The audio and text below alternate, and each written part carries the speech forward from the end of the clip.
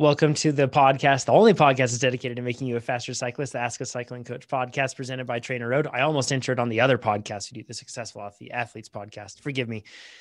This one is presented by TrainerRoad, like all of them, and we are joined by an awesome crew. We have TrainerRoad in Cannondale's Amber Pierce. Good morning. we have Cliff Bar Racing's and also TrainerRoad's Pete Morris. How's it going, guys? And our CEO, Nate Pearson. Hello. We have breaking news, John. Breaking news. And I wish Chad was here. But straight out of Cape Town, South Africa, they have pushed Cape Epic to October. And what happened is they listened to our podcast and heard about Chad's ankle and said, Thunny and Hunter needs a lot more time to train. So they pushed it out to October. That's actually really good, though, because obviously it's COVID related. But Sophia, inside baseball, behind the scenes stuff here, Sophia had a Pan Am's game conflict, and she was using that to qualify for the Olympics. So there was a very strong chance that I didn't have a teammate, and I was going to find one.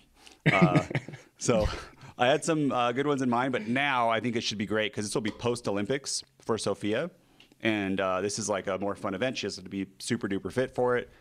And I'll have a super screaming fast teammate because she will hopefully, if she qualifies, have been at the Olympics. And then Amber, that gives us better time to get better skills, right? Oh yeah. Can make really good use of that extra time. Pete, were you ready fitness wise for March? A March 8-day, 12 hours a day race? I was trying really hard. It was definitely my A event for the year. So I was trying to put in the right amount of work to get us there. And then Chad's ankle was not putting in the same amount of work that I was, I don't think. Do you really need to put in that much work though if you're Chad's partner? Every time I listen to this thing, you guys talk poo-poo about me. So we do. This is just facts, though, right? It's not talking poo-poo. We'll see. I think Chad's mountain bike skills are way better than I think everybody realizes, and his fitness is about the same as it usually is. So hopefully we can get his fitness up. And I'm not worried about the technical stuff. I think he's going to have fun, and we seem to still like each other at the end of our multiple-hour mountain bike rides. So that's something. Yeah, you guys have been doing long rides together, which is kind of cool. And he's been not cramping. So a couple key things to think about too, because it's in October and South Africa is in the southern hemisphere. This will be their spring. So for those who don't mountain bike, in places where it's dry summer, like Reno, like Cape Town, springtime, the dirt is way better and totally different than the fall. The amount of technicality that loose over hard, John, describe to people. What is that? Yeah, like if you had a snickerdoodle cookie and you left it out for a week and then you put it on a table and then you tried to ride your bike on a whole table of snickerdoodle cookies, that's what it's like riding in the fall. So, but in the spring, it's like Velcro, right? Spring, or kind of like the road. If it's hard packed, it's like fresh oatmeal cookies. It's different to stick with the cookie side of things. Yeah. Great traction. I've never ridden on an oatmeal cookie, but I assume it would have great traction. So. And the high temp is only going to. So, anyways, for us that have worse technical skill, that's going to be good for us. But each team has someone who's not the best technically, and then the heat.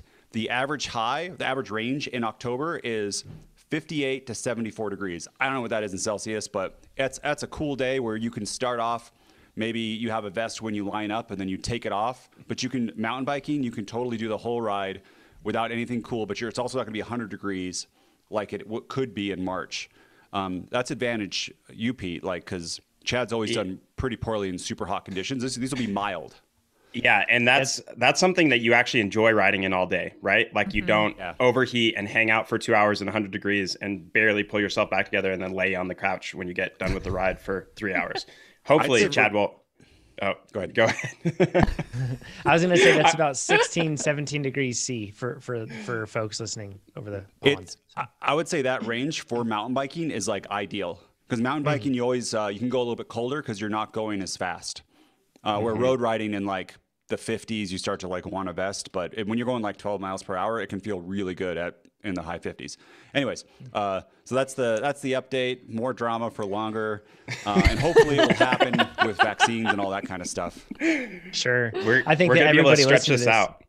Yeah, everybody's just really happy listening to this because we get more Cape Epic hype for the whole year. So much smack talk is. We got to sign up for the 2021 rematch because everyone's going to want to try to beat Sophia and I after we win in October. Oh, look at this already. Oh man.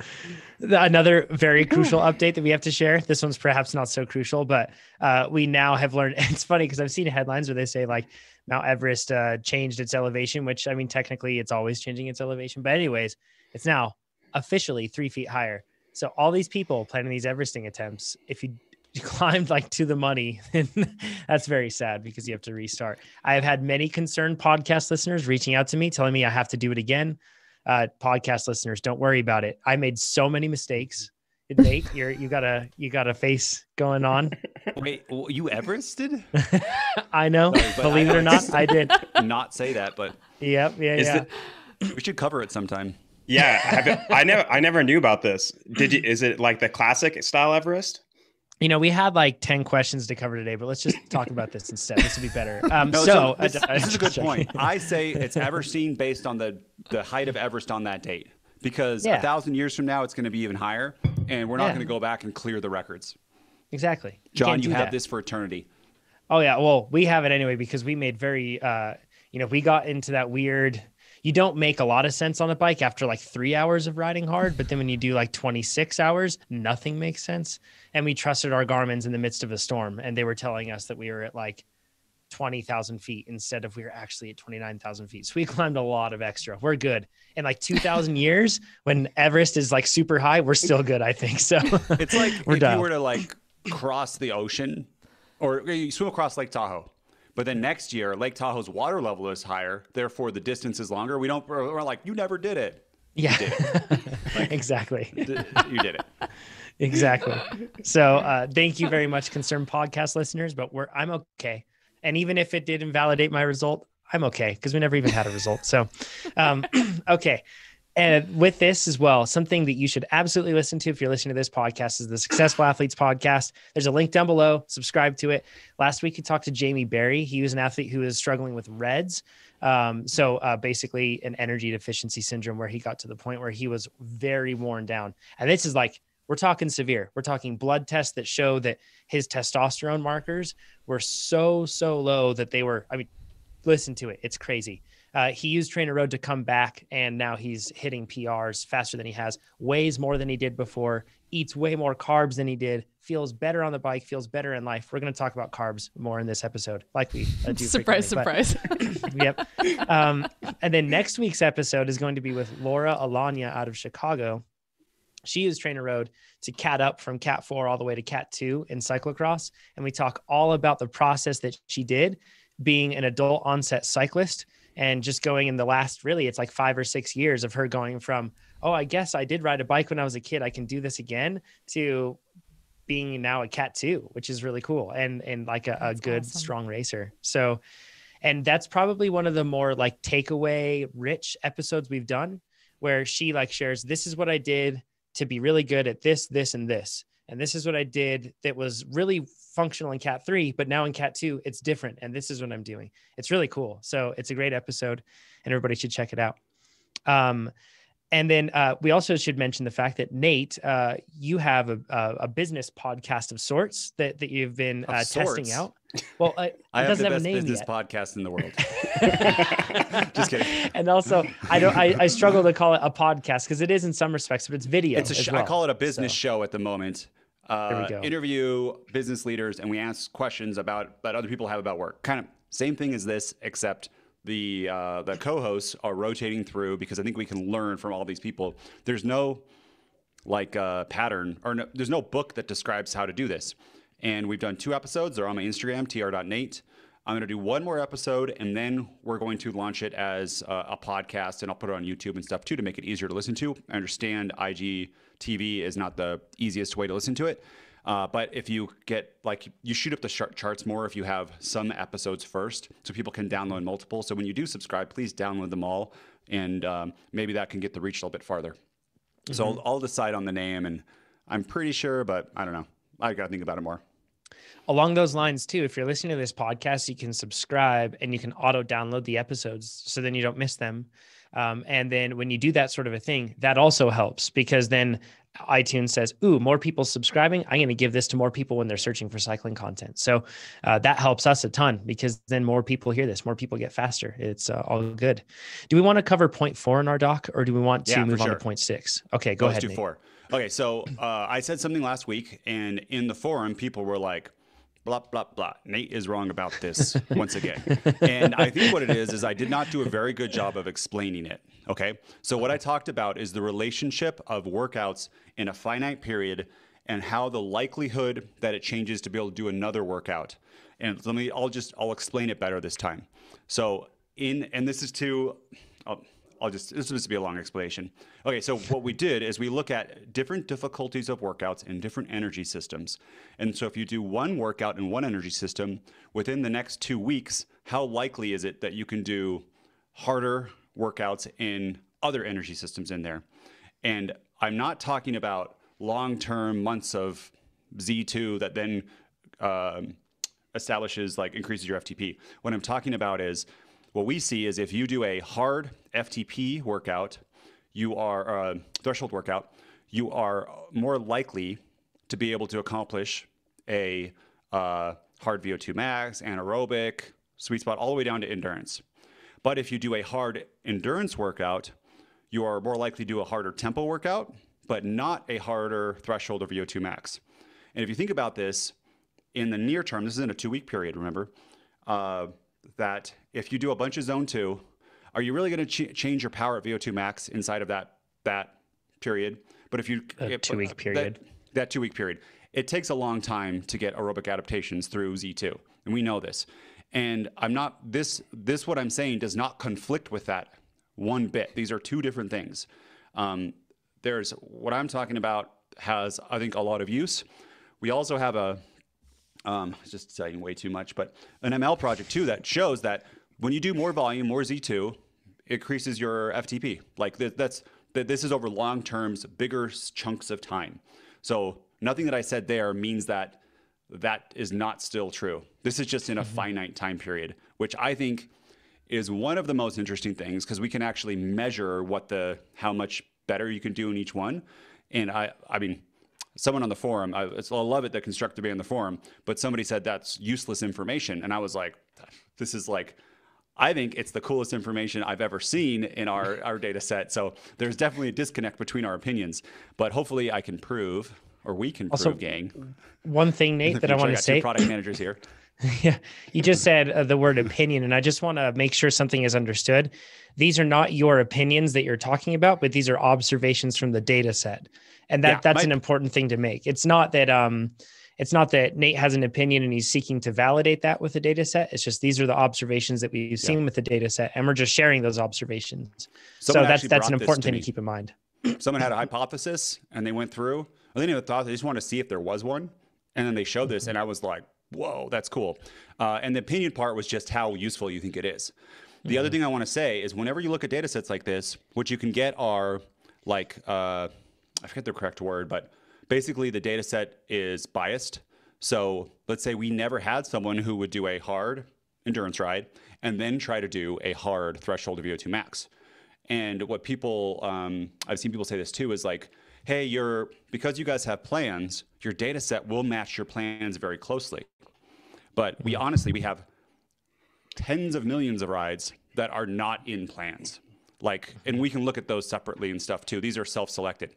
And then you can look at too is if somebody does not pass a workout, like they struggle with it versus they do. So if you can find people that have attempted the hard workout, they do the hard Z2 and they attempt a hard VO2 max or threshold, and then they can't do it, that makes you more confident that relationship, or there's not a strong relationship there. Where on the other side, if for VO2 max and threshold, if they try it and they pass it, that's how you can get more confident in that data set. But we are totally aware that you don't want to just prove what you prescribe to people, right? Because that could totally happen. Anyways, that's a long explanation, and I think this is like my favorite part of work right now is this sort of stuff. Anyways, there's something interesting to share with this too. If in fact, Amber and I were just talking about this before the podcast started, but we're adhered to science-based principle leading the way, taking a principled approach to it and having science lead the way. So like if we saw with data that things were better in a totally different direction, let's say that we all found out that riding at 250% FTP and doing that for, as much time as you could, broken up into shorts, that's how you get faster. If there was enough data to prove that, then we would want to start testing that. And then we would want to then see where that goes. So like we just are adhered to the whole concept of science leading the way and helping get people faster. That's it. This so is not instead of just like pushing our wares, which is it's a fun thing to do, because then that way we get to sit back and then we get to like really find the best way rather than adhering ourselves to a specific methodology or dogma that exists. So it's cool. This is one of the other things that grinds. Like if you want to poke me on the internet, there's a few things, and this is one of them. Is you say that like for some reason I'm in love with sweet spot periodization or something like that. You know how much more money we could make if we could prove that there is a better training system and then everyone goes to it. I don't think everyone's going to be like, oh, like they're not going to be upset with us. They're going to be so happy, right, that we do that. And if we, and it's not just in a 6-week thing, we're looking at many, many months, right? Like how to make someone better over a season in years, not in a 6-week time frame, because those are two different things. If everyone just want to be fit for 6 weeks, we would throw so much VO2 max at you, like it would be insane. Yeah, sure. but just in general, like our interests are aligned. If we make you faster, we grow more as a company, we accomplish our mission, the whole world gets faster, which has all of these implications. And I don't think we look poorly at all by changing and updating our stuff. So just I don't personally care like about any of that. Yeah, it's constant. We're adhered to constant improvement in science. So that's growth mindset, folks. Yeah, that's growth it. mindset. We think the same as you. We want to get faster too. So, Nate, we need to cover something. Speaking of getting faster, and in my case, not getting faster, your case, yes, getting faster. I recently took a RAM test and I wanted to share the results of this because I think that a lot of the time when we look at other people training, we just assume that everybody else has an ideal training experience, but then we don't, and we're the only ones. It's easy to feel that way. And I know that sounds ridiculous right now if you're hearing that from an externalized perspective, but if you internalize for a bit, you probably have this perspective going on quite often. That's normal for us. So I finished off my year and I was at 315 and my workouts were feeling pretty easy at 315 for my FTP. And then I took an intentional 2 weeks off that stretched to another week because of landscaping projects. And then I had 3 weeks where I was sick. Thank goodness it was not COVID, but I was still very sick. And so that ended up, if you look at that, then 2 weeks then stretched to a huge time period. And I was like, maybe I could just come back in at 305. Like I dropped it down and did the same thing that every one of us cyclists has thought. Like I can just manually drop it down and I'll see where I go. And I thought about that and I was like, this is the wrong approach. Like the whole point of the RAM test is to get accurate training. It isn't to pad my ego. It isn't to try to shortcut my way to anything. It doesn't work like that. It's not designed to work like that. Instead, it's designed to give you accurate training, and accurate training is the best way to get faster, because it's adjusted for you. So in my case, I took the RAM test and I went from the 315 heights all the way down to 286, and which is a big drop for me relative to you. I'm sure anybody can figure out that sort of math. So I dropped down to that. Was it frustrating? 100%. Was I disappointed? 100%. Did I start to curse the fact that I had, that my child always gets me sick? Of course I did. Like all of these things. But at the same time, I had to step back and look at it and once again remind myself, well, this is just the best way to get accurate training. And as a result, since then, my workouts have been fantastic. They've been all within the bandwidth of I guess, completability, if you'll pardon that word there. But what I'm getting at is I wasn't dreading my workouts. I didn't feel like my workouts were bringing me down to 0 every night. So then I was just fearing the next workout. I don't feel that right now. And I'm getting faster. I can already tell in the short space of 2 weeks. So I just wanted to share that. Don't be afraid of the ramp test. Just take the ramp test. And remember, it's not a proving of your speed. It's not a proving of your worth as an individual or an athlete, even though we way too often assimilate those. Really, what it comes down to is just a good benchmark, a snapshot of your fitness at that time. But above all, it's a benchmark to anchor your training. So now, Nate, you had the opposite experience recently. Mine went up, so therefore my worth has increased as a human being. Ignore everything John just said. Yeah, when it's a bad result, nothing to do with it. When it's a good result, everything to do with it, right? This is because of the hard work I put in, and this is the result. Consistency and hard work.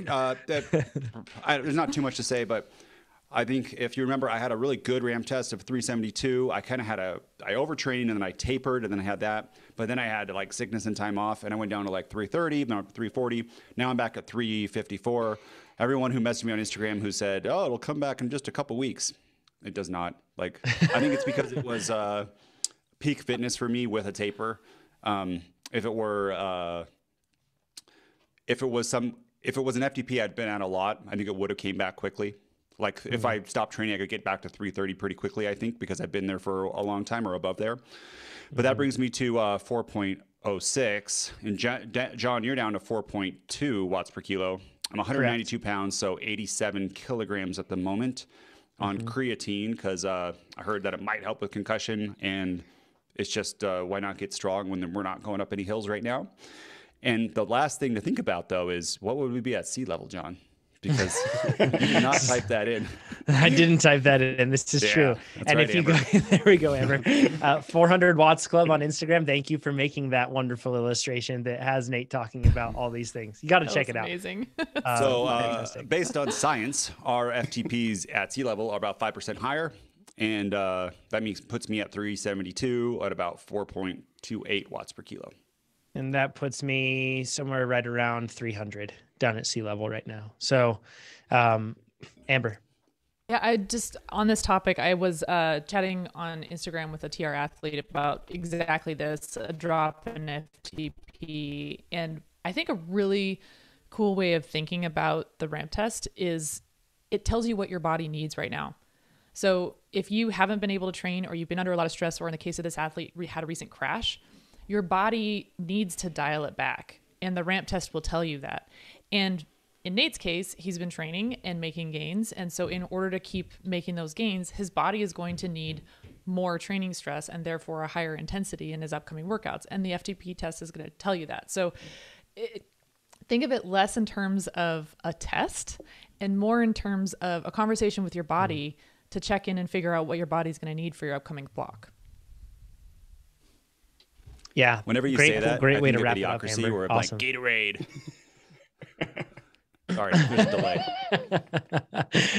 Good reference. Yeah, we're having some internet issues between all of us somehow. So if there's a lot of delay, I'm sure that the internet will get it worked out somewhere. It's a series of tubes. It'll be fine. The one thing that I think we do need to mention, though, is somebody actually asked in the forum, Nate, will this new information change the way you train? And that's exactly the point.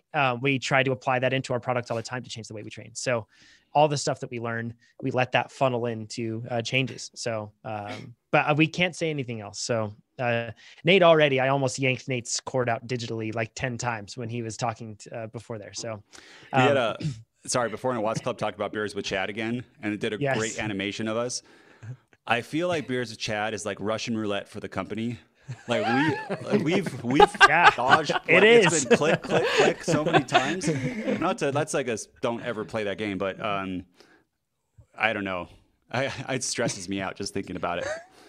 I did it once and I was like, that's enough for the rest of my life. Because when I drink, especially those who've met me in public, I like to talk about 3 years of TrainerRoad plans to people I've just met, which is not very good. Nate went 0 to 100 real quick with beers with Chad. So but there is a possibility that it may come back in the near future. We'll see. So stay tuned to our Instagram. Follow us at TrainerRoad. Follow all of us on there too. Pete had also forgotten. Amber Malika, Nate, TR Nate, myself, Lee Jonathan. Okay. Bobby's question. TR.Nate, forgive me. Okay. Bobby says, while I have been cycling for a while, now after discovering all the wonderful content and products you folks created earlier this year, I've been inspired to start racing. This is a natural occurrence. Bobby, way to go. That's the point. He says, obviously, COVID-19 has disrupted racing in a massive way, delaying, if not outright forcing events to cancel. And up where I live in Washington State, currently the only road-specific races that have an actually scheduled start date in 2021, though who knows if that will stay put or not, are multi-day stage races. So typically 4 races over a 3-day span and include 1 or 2 road races and a Merck style time trial and a crit. This is a really common amateur format here in the United States. But I assume that other people listening to this may have different formats. We're going to talk about stage races in general, not specific to this format. He says, as a complete bike racing newbie with no real experience, and he says with racing strategy beyond watching a bunch of your race analysis videos, which by the way, if you watch that and truly internalize that information, you're already steps ahead of people. So there's just so much information that you can get from those. Ooh, watch NorCal Cycling too. Yes, another great one. If you partner those two, you're going to it's like a master's program. You're like an MBA program for cycling. So he says, and he says, so I'm going to reread that section. As a complete bike racing newbie with no real experience with racing strategy other than watching your videos, riding in large packs, and so on, is it a bad idea to use a bigger event like this, a stage race, as my debut to the racing world? Or should I wait for some smaller events to more gradually introduce myself to racing? I'm confident that my fitness will be in a great place for whatever event I end up targeting, thanks to TrainerRoad. But I'm concerned about I would be biting off way more than I can chew for my experience level by jumping right into a multi-day event. So do you have any advice on this?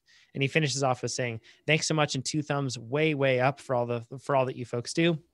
The podcast, videos, and product have been such a huge help for me, and I'm sure many others in surviving 2020. If I could add to that too, the blog, fantastic articles constantly coming out there, and then our forum as well. So great community there. Okay, so I'm going to pitch this one to Pete first. So Pete, the core question, are stage races a bad idea for a beginner racer for their debut? I don't think there's any bad debut race. I mean, there's probably some, but really the idea is you want to get your feet wet as soon as you possibly can and learn as much as you can in a short period of time. Like that's what we all want out of bike racing. And a stage race means you get to dip your toes in a bunch of different pools with a bunch of other people who are dipping their toes in the same pools. And you just, that learning curve is so fast when you're racing day after day after day. So I think to me, this is ideal. If I could choose to start all my seasons with stage races or sprinkle in more stage races over the course of the season, I would always do it. It's right. Oh yeah, absolutely. It's almost like when you go to any sort of like accelerated learning program, or like if it's like an offsite thing that you're doing where it's just like super focused for a short period of time. But what that allows you to do is kind of like learn, iterate, and just constantly go through that process.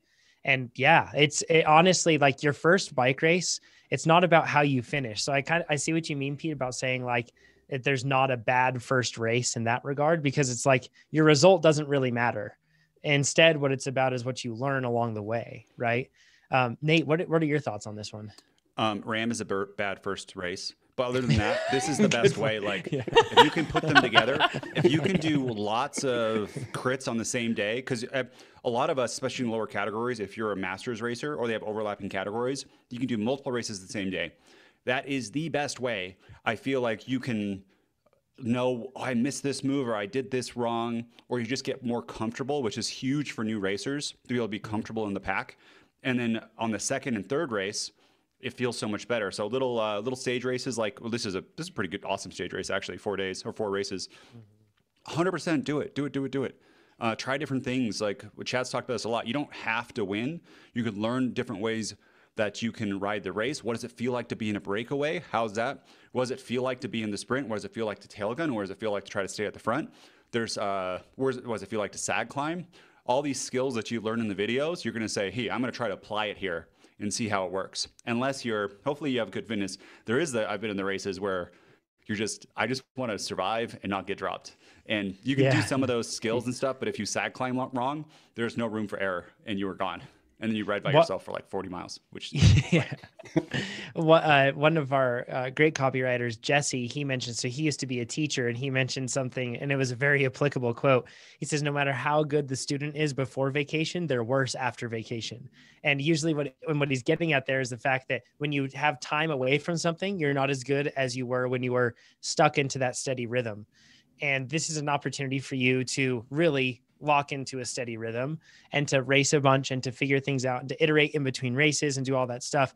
Because in the end, like, you don't have to care about the GC results at all at this point, right? Like, instead focus on like the smaller wins. That's probably a good point to hand off to you, Amber, on this, more like the actual processes or things you can do amidst the stage race to make sure that you're getting the most out of it. Cause it could just be, if you aren't taking like a growth mindset and looking for opportunities to improve and measure and that sort of stuff, it could be really overwhelming. But if instead you know exactly what you should be looking for, you could make it successful. Big time. Yeah. And apologies in advance. There's some noise going on in my house today. So if you hear some background noise, yeah, we're all in the same boat these days. I totally agree. And I think it's exactly what Pete and Nate and Jonathan, you've said, is I think stage races are actually just an awesome learning environment, especially as regards process goals. There is a lot going on in stage races. So probably the best thing to do is to pick 1 or 2 goals that you're going to really focus on each day. And as a new rider, probably one of the most important ones, the 2 most important ones I think you could focus on are positioning, learning how to feel comfortable in the group and learning how to move through the group. A good way to work on that is to shadow a trusted, more experienced athlete during the race. And you can even talk to them, approach them and say, hey, I'm new. I'd really like to learn how to position better. I'd like to kind of follow your wheel around for the day. Honestly, most of the time, nobody would mind. The other one is hydrating and fueling well. So getting used to eating on the bike in the middle of a race when there's a lot going on. Those are some really kind of basic skills that stage races are wonderful for trying, because the positioning thing, you're going to learn so much on the first day that you can then go and apply the second day. And then you're going to learn so much on the second day that you can then go and apply immediately the day after that. And it's really cool. The other thing that's neat about stage races is there's so much going on. And on one hand, this could be really overwhelming, but also you could think of it as just giving you this whole host of opportunities for learning. So there's the general classification, which is, the overall winner for the whole stage race. There's also stage wins. There's also a points jersey, probably a sprint jersey. So intermediate point sprints. There's probably a king or queen of the mountain jersey. There's preems. You could aim for consistency. You could look to just see, can you actually, while you're trying to work on your process goals, maybe read the race a little bit and figure out, why is that person sprinting for points and which teams are going for GC and which teams seem to be going for stages, and how are those different strategies that are going on around you affecting people's decision making in the race. So there's just, it's such a rich learning environment where you can kind of pick and choose the things that you really, really want to work on and completely ignore the rest. So if you feel that the positioning is coming pretty easily to you and you want to take on some more, it's there for the taking. And if you feel like it's too much, you can totally zero down and focus on one thing and not worry about the rest. So I don't see any downside to this, honestly. One thing that Amber said about asking someone, I want to follow your wheel. In the lower categories, the chance that you will find a Pete or an Amber is probably very low. And a lot of people who think that they know what they're doing, they don't always do it correctly. And then also, too, Pete and Amber, how often do you get in the wrong spot sometimes, right? And it's hard then in the middle of the race to be like, oh, I messed up, like looking behind you. Don't pay attention right here. That can be... I'm thinking of other things of very high level cyclists who I thought would, it's the last lap, let's do it. I'm going to put you in my position. And we're like 15 wheels back. And I'm like, what are we doing here? This isn't the right position. And so just be aware of that. But if you can find a Peter or Amber who's right most of the time, that would be amazing. It doesn't have to be somebody, who's really good. One of the things you can do is kind of watch the group on the first day and figure out like that person seems to always be where I want to be, or that person seems to always be there when the breakaway goes. And then you can say, okay, maybe that's the person I want to try to shadow tomorrow. And I think that's really one of the really nice things about stage races is it removes the variable of a bunch of different people showing up for a one-day race where you have no idea who it is and what's going to go on and how the race is going to be attacked. If you're with the same 40 or 100 or whatever people every day for multiple days in a row, you're going to be able to pick out who you should be around when they're doing a good job. And it also, you don't have to worry about someone coming from out of town or whatever. You've seen all these people racing in the same races that you've been doing for multiple days. You're going to have a much better idea of what's going to happen and what you do and don't have to worry about.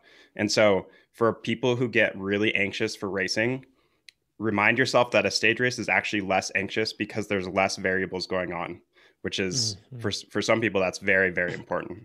Yeah, and it seems counterintuitive, but it's very true. Sorry, go ahead, Nate. No, it's Zoom. I wish every race was a stage race that I did. It's so much more efficient for time, especially for us because we have to drive. It's so much fun. There's more opportunities for points. You learn faster. What Pete said, it's way more fun when you know everyone. And then to Amber and Pete's point too, let's say someone's in the great position on the first day for the sprint. Well, oftentimes those same people are in the great position for day 2, day 3, day 4, right? It's the same kind of mix of 5 people and everyone else is behind. So in that case, when you can identify them, last 3 laps, get on their wheel and get in that right position if you want to be in that sort of situation, which can be a little scary for new racers for sure. Totally. And I know science exists on this, but I don't have it. I guess I don't have any science to back this up. But when you do change, I know, strange, right? When you do change the circumstances of any sort of a situation, it can have a profound effect on learning. Like for children, for example, my son goes to a Montessori school and it's super cute in their classroom. Like everything is sized for a child. Everything is like organized in a very consistent manner so that they know what to expect. And we did the same thing at our house for him as well. So we tried it. He has tiny chairs. He has tiny everything, right? It's all like kind of like his size. But one of the things that they point to with that, and I've noticed this as well, it doesn't take much, but if you change your circumstances, a lot of the time you forget what you know, or at the very least, it makes it a lot harder to observe the important details and filter signal and noise. Because really, that's the best part of the stage race, in my opinion, is the fact that once again, since it's the same competition, that allows you to pick up way more information because you waste so much. It's not wasteful, but you spend so much energy, mental energy and focus in a race trying to figure out who you're racing against. That's like one of the biggest things that you need to do when you're in a fresh race and you don't know who they are. You have to figure out who you're up against because that's really the main thing. It's less about you racing the course, more about you racing other people. So when you're in the stage race, it suddenly removes so many variables. And just like any equation, if you remove a bunch of variables and you only have a couple to focus on, it's a way easier equation to solve. So it's the same thing. If you can make anything more consistent, then you're going to accelerate your learning or simplify your context to make it so that you can learn faster. I miss stage races. Just like talking about this, I want to race so bad, especially stage races. They're so fun. Aren't they? Yeah.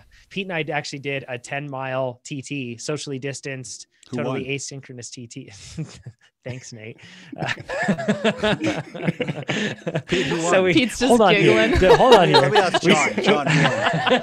And by how much? Let me set the scene here. Okay. So we laid out a 10-mile TT, a lot of 10-mile TT courses. Mm-hmm.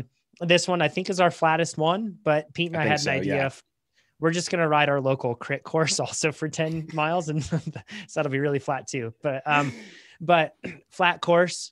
And we did it at totally different times. I saw Pete and kind of waved to him from across the road when he was leaving and I was coming up to it. But 10 miles, Pete and I in totally different spots with training and everything else.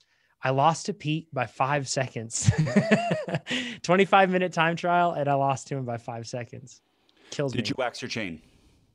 No, I did not. There's 5 seconds right I didn't either, guaranteed. Though. So next weekend, I'm definitely waxing the chain for the 10 miles. And yeah. I do think we're going to try to we're going to try to continue to do these because I need something to look forward to be totally honest. At the most basic level, I need something to be excited about in a short time duration away from now. Okay, cool. Yeah. We'll talk about you want to do them, Nate? Saturday's my day off, but if we do a long gravel race or ride, I'd like to, inside of that gravel ride, we should have a 10-mile TT. Okay. That would be dope. Sure. 10-mile gravel TT. You could also you're welcome to do it on Sunday too. I mean, I know the weather might be different and that sort of a thing, but it's not like Pete and I have it's not like it's an official thing. We just planned out 10 miles and anytime you can in the weekend, go and do it. So I like this thing called structured training and I follow a training plan and Sundays are pretty important rides for me. Actually, I have that be the most important ride because I have Saturday off.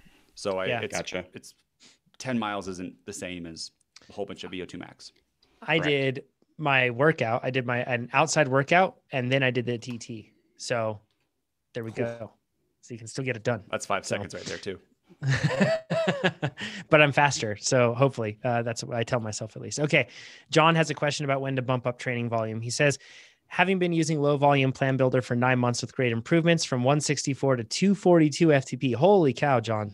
He says, I'm fully aware gains become not as significant as you become more fit, and that any gain is a success. However, based on how my body feels over the past 2 months, as well as comments Chad has made on previous podcasts, he has a question. He says, my question is, do you tend to see a ceiling effect with low volume training eventually? Meaning that eventually you bump up against the stops of what it can do for you, so to speak. To fully take advantage of my possible potential, have I possibly come to a point where switching to mid-volume would have a greater probability or success at getting me closer to my goal of 300 watts? Any advice or direction is greatly appreciated. I would not be anywhere near where I am today without using TrainerRoad. You all are truly changing people's lives for the better in addition to making them faster. And that's pretty sweet if you ask me. I agree. It's pretty cool.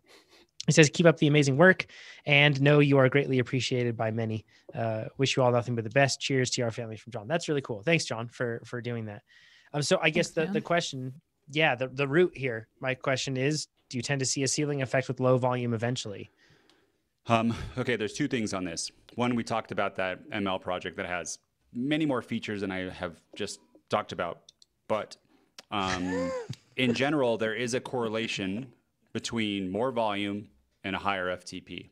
The question is, for you, is more volume going to be a higher FTP? Because for every single person in the world, there is a amount of volume where your FTP does not increase, you become less consistent, you're sporadic, or you can overtrain and stuff goes down and bad things happen, right? I think any of us ever had that happen to us? I think every one of us, right? Oh, yeah. We've all done it. All of us. Personally, I have tried to jump too high and it's kind of kept me down a few times. I would keep going on low volume until you have a sustained plateau, like 2 blocks where your FTP hasn't increased. Now let's try to add some volume. Unless for some reason you were like, I am fresh every day. After my hard workouts, I feel like I could do more workouts. I'm sleeping well. Everything feels amazing. I would not, or you can also go a little bit in between. You can add just one 60-minute easy ride and step up. Say, hey, for this block, I'm going to add one Wednesday 60-minute, I don't know, Coliseum -3 or something like that. That's not so hard. That's some extra volume, some extra Z2 that could lead to higher gains in the future. These big jumps are when I think we all really get in trouble, and that's where I've gotten in trouble. Pete, probably Amber too, when you do those big jumps of volume all at once. For me, I find I think 500 TSS is better for me than high volume, because with my lifestyle and stuff, I just can't do more. So you can also try to look into better sleep, nutrition, recovery to maximize the gains of that volume. For those people that can't do more than low volume, I'm going to get enough sleep. I'm going to have excellent nutrition, and I'm going to do a recovery shake and get the signaling, after I ride and all that sort of stuff. That's how I feel about that. Don't go too. Wait till you plateau. I would say. Yeah. So a good sign that you've reached it is like a plateau. You're saying, Nate, like if you've gotten to a point where you've been through 12 weeks of training and you're just not seeing any improvements, that sort of a thing, and you're just consistent. Yeah. And then at that point, you might be. Yeah. Yeah. 2-4 weeks. Like if you're the same, I would not one. Sometimes stuff can happen with one and you get like a little bug and you don't even realize it. But if you get 2 and you're not going up, I would look at, if sleep, nutrition, recovery are good, I would look at extra volume. Yeah. Amber, sorry, we took you off right when you raised your hand. Not at all. I just wanted to say that, when you're considering increasing volume, remember that when you increase volume, you also have to put additional effort into other things like fueling, making sure that you're sleeping, making sure that you're recovering. So the difference of effort isn't just about the time that you're going to put into that training, but it's everything else that goes around that, because with more training comes the need for more recovery and other kind of ancillary components of your training. So just keep in mind that it's not just going to be about like, oh, I'll just add on a 30 minutes here, but there's a lot of effort that comes with that as well. And you don't want to forget about that either. I'm going to flip it the other way too, Amber, right? Like not just if you're going to do more volume, you have to sleep more, you have to eat better, but let's look at the other aspects of life. If you have a more demanding job, if you're going through a more demanding situation, a high stress situation for one reason or another, that also requires more sleep. Like it's almost like, look at like the because really when you're getting faster, it's not when you're, giving yourself those dosing yourself with the work. It's when you're recovering from it. That's when your body adapts. That's when your body gets faster. So that part of time is like sacred. Think of that in your life as like something you don't want to transgress. You don't want to get rid of, but the stress that you put into life will take portions of that, and it's finite. So how much of the available recovery time that you have is going to be dedicated to training or other things? So they're physically speaking, Nate could probably take, right now 500 TSS, maybe more. But back when Nate was really just getting TrainerRoad off the ground and nights, lunch times, everything else, doing all the work that he was doing, you couldn't have tolerated 500 TSS, right, Nate? Like 200 was incredibly hard. Right. Yeah. So it's not just about like what you can physically tolerate. And we're really bad at boxing these and compartmentalizing them and treating them totally separately when they really do affect us. It's an important thing to keep in mind. I'm sure you noticed this too, Pete, going from a more high demand job here now with us here at TrainerRoad, whereas before when you were able to focus more time on training and racing. Yeah, you guys witnessed it firsthand where I just couldn't train at the same capacity I was used to, and I got a lot slower because work was difficult and took energy and time. No, it was worth it. I will always take that trade. But one of the things that started to help me along when I started doing lower volume is you have to focus on nailing your workouts. If you're not nailing your 3 low volume workouts per week, there's no way you need more volume. Right? Like, let's not even bring that into the equation. Let's focus on nailing your 3 workouts. And if you're doing that consistently, and especially if you've been training for 9 months, you're still going to see some growth. And as long as you're nailing your workouts, then that kind of opens the door to thinking about other things you could do. But if you're not nailing your workouts, and I know a lot of people that still struggle with low volume workouts because of it has nothing to do with willpower and physical prowess. It has to do with many other things in their life. And so if you're not nailing your workouts, that's a great green light or red light to not do more volume. Or if you're nailing your workouts, you've been nailing them for months and months, let's think about what we can do next. And if you are nailing your workouts, I think a better way to step up volume rather than adding an extra day is to tack on 10 or 20 minutes to one of those 3 workouts at the end. Use our extend workout function. Raise it to like a Z2 aerobic kind of level and just put a little bit extra, because having that full day of recovery is amazing. And that little extra you'll get, in that week, you'll add up 3 20s is an hour, right? You're like, wow, I just got an extra hour. I increased my volume by almost 25% by just those 3 20s. And without having to, it's an easier way to having to like, I'm going to have a whole extra day working out. I got to change my schedule and all this sort of stuff. And then if you find you can't nail your workouts, you just take those 20s off or reduce them to 10s. Yep. There's a metaphor that I want to use for this too, for a point that was made earlier that I think that it's important to explain this further, go into more depth. It's that if you're doing low volume training, you can get more out of that training most likely than what you're currently getting out of it now. So Pete's talking about nailing your workouts. And actually, I guess before I go into this point, Pete, what do you mean by that, by nailing your workouts? Do you mean just completing them, or can you go into more depth on that? Well, if you're doing your workout as prescribed and you're able to knock out interval after interval, you're never struggling in recoveries, you're never pausing, like we know now about people kind of sneaking in pauses here and there. It's every single time you should be really, you should feel like you were taxed and you completed something that was strenuous, but you're still hungry for more. Not, I want to do another workout right now, but I can't wait for the next workout.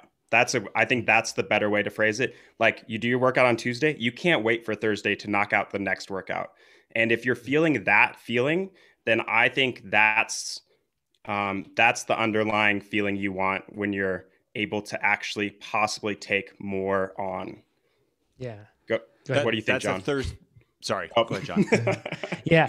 So that's making yourself, forgive the metaphor here once again, but a sponge, but the properly saturated sponge, in the sense that a lot of the time, if you're just throwing all the work is a constant flow of water, whatever it is, that's what it is. It's this much TSS. But if you're not able to absorb that, effectively, then you're uselessly throwing stress at yourself, because it's just not going to sit into that sponge. It's going to run off. And the way that you make yourself a more receptive sponge in that regard is better sleep, better nutrition. It's like doubling down. I bet a lot of people could actually get faster, even if they've plateaued. Like, try sleeping more. Even if you don't feel like you're really like pushing up against the stops and super fatigued, try sleeping more. And I bet you'll get more out of that 300 TSS a week that you're doing just from sleeping more. Or try eating higher quality, more whole foods, more things that are rich in different sources, like eat different things, different colors, that sort of stuff. I bet that you'll get more out of your training. It's cool, because a lot of the time we just break it down to being so simple as, I need to train more. And if I train more, I'll get faster. But there are a lot of other levers you can move, and it all revolves around making yourself better at recovering instead of just better at training. There was this, I think it was an April Fool's joke, or just someone put on the internet, that Instagram was coming out with a feature where you could see anyone who screenshotted your story in the last 3 years. And millions of millennials screamed out in like terror because like they did not want people to know that. But you can track that inside of iOS, probably Android too, I'm not sure. But what Pete is alluding to is, we've been tracking your pausing data. So all of you who are doing 2x20, but that 20 minutes, you had 5-minute breaks in between. That's what we have in our internal data, because we need to be able to know, did you pause? Because that changes the workout completely. And I know that's not displayed to you at the moment, but we'd like to display that to you in the future, because that's important information, right? When you look back at your workout, you can't always remember that you stopped in the middle of your over-unders and took a break and you paused the timer. But it is very important to know about your progression of fitness, that data. So yeah, for sure. We should we won't, I don't know, re-push them all to Strava. Nate? Everyone's like, oh my gosh, what are you doing? Forgive me, Amber, do you have anything else to add on this one before we move on to Andrew's question? No, I think we really covered it all. Cool. Let's go to Andrew's, then we're going to hit rapid fire. Andrew's is going to be more in depth. He says, hello, TrainerRoad coaches. Thank you all for helping making me a better cyclist, and for making a product and service that has such a positive impact on people. He says, I always hear about the ideal recovery ratio of 4 units of carbs to 1 unit of protein. This is what a lot of people talk about in a traditional recovery shake, right, Amber? And he says, you usually take this shortly after a workout. Now, Amber spoke recently, and it has been covered many times, about how to fuel workouts with carbs before and during.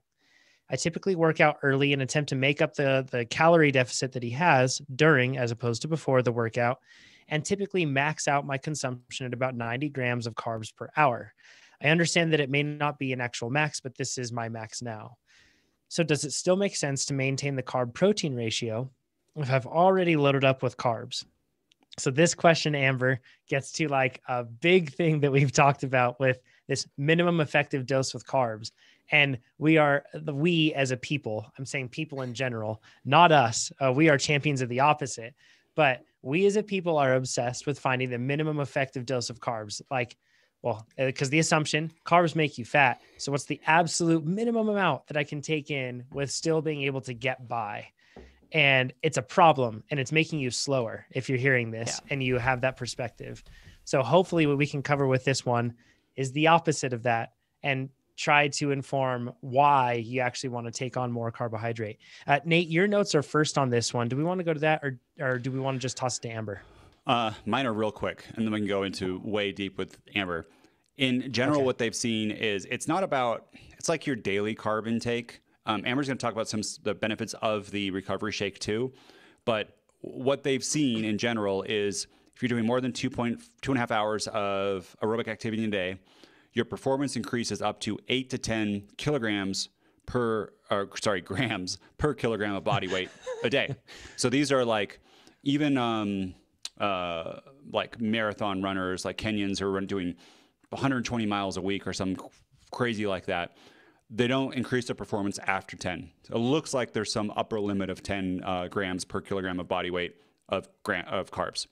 If you're doing less, probably around 6 grams per kilogram of body weight is optimal to increase performance. That 6 grams per kilogram body weight is way more, I bet you, than you're thinking. And in my experience, doing my own Fitness Pal stuff, is that the fat intake is if you eat anything that's like you didn't make yourself, even if you make it yourself, fat is so easy to get, and then it's really hard to hit your caloric target and hit that 6 grams. So even 6 grams per kilogram body weight is probably more than most of you are doing for your regular, 90 minutes a day, an hour a day, stuff like that. Before we hand it over to Amber, I want to emphasize one point that you said, Nate. It wasn't that eating 8 to 10 grams of carbs per kilogram of body weight avoided bonking by a certain percentage. It's that 8 to 10 grams of carbs per kilogram, you see improvement as you eat more all the way up until that point, improvement in performance. So you actually are faster, you're stronger, you're outputting more work as a result of that, right? That's a huge point, is that people are like, they'll say, I don't need it because I'm not bonking. Therefore I should get whatever the amount is that I'm just over that line is my target line. And that's the thing, because I don't want to get fat. And I think what's super interesting, I don't know if I've said this in the podcast before, but they've done studies where they put people in these metabolic changers where they measure all the gas in and out. They measure the stool, like everything that comes out from the toilet. They have researchers and they create very specific food to be able to understand how many calories you're getting. And they keep people in these chambers for a long time. Like I want to say 14 days or more, and it's just bored in there. So they can measure how much they're actually moving, and by measuring how much they're breathing out, they can measure how many calories they're burning and everything that's coming out of their body. They give people high carb diet or high fat diet, right? Because they want to see, because people say, hey, carbs make you fat. In the study that I'm thinking of, which I don't have a link to, it's on the Science of Stronger by Science podcast. We can find it later. And we'll put it in after this episode in the forums. You're going to make me look for it. Just listen to the Science by Stronger podcast or Stronger by Science podcast. That's an excellent podcast for all this sort of stuff. Mm-hmm. But they, I lost my train of thought. Concussion. Oh yeah. So afterwards, actually the group that had high carb lost a little more body fat than the group that was high fat for the same calories, but it wasn't enough to be statistically significant. So basically, for science fact, it was just calories in, calories out. Their weight didn't change and their body composition didn't change between the two diets. Groups. And now you would think that, that's because it doesn't make sense if you think that carbs make you fat and it makes it so you cannot burn fat as soon as you're eating carbs.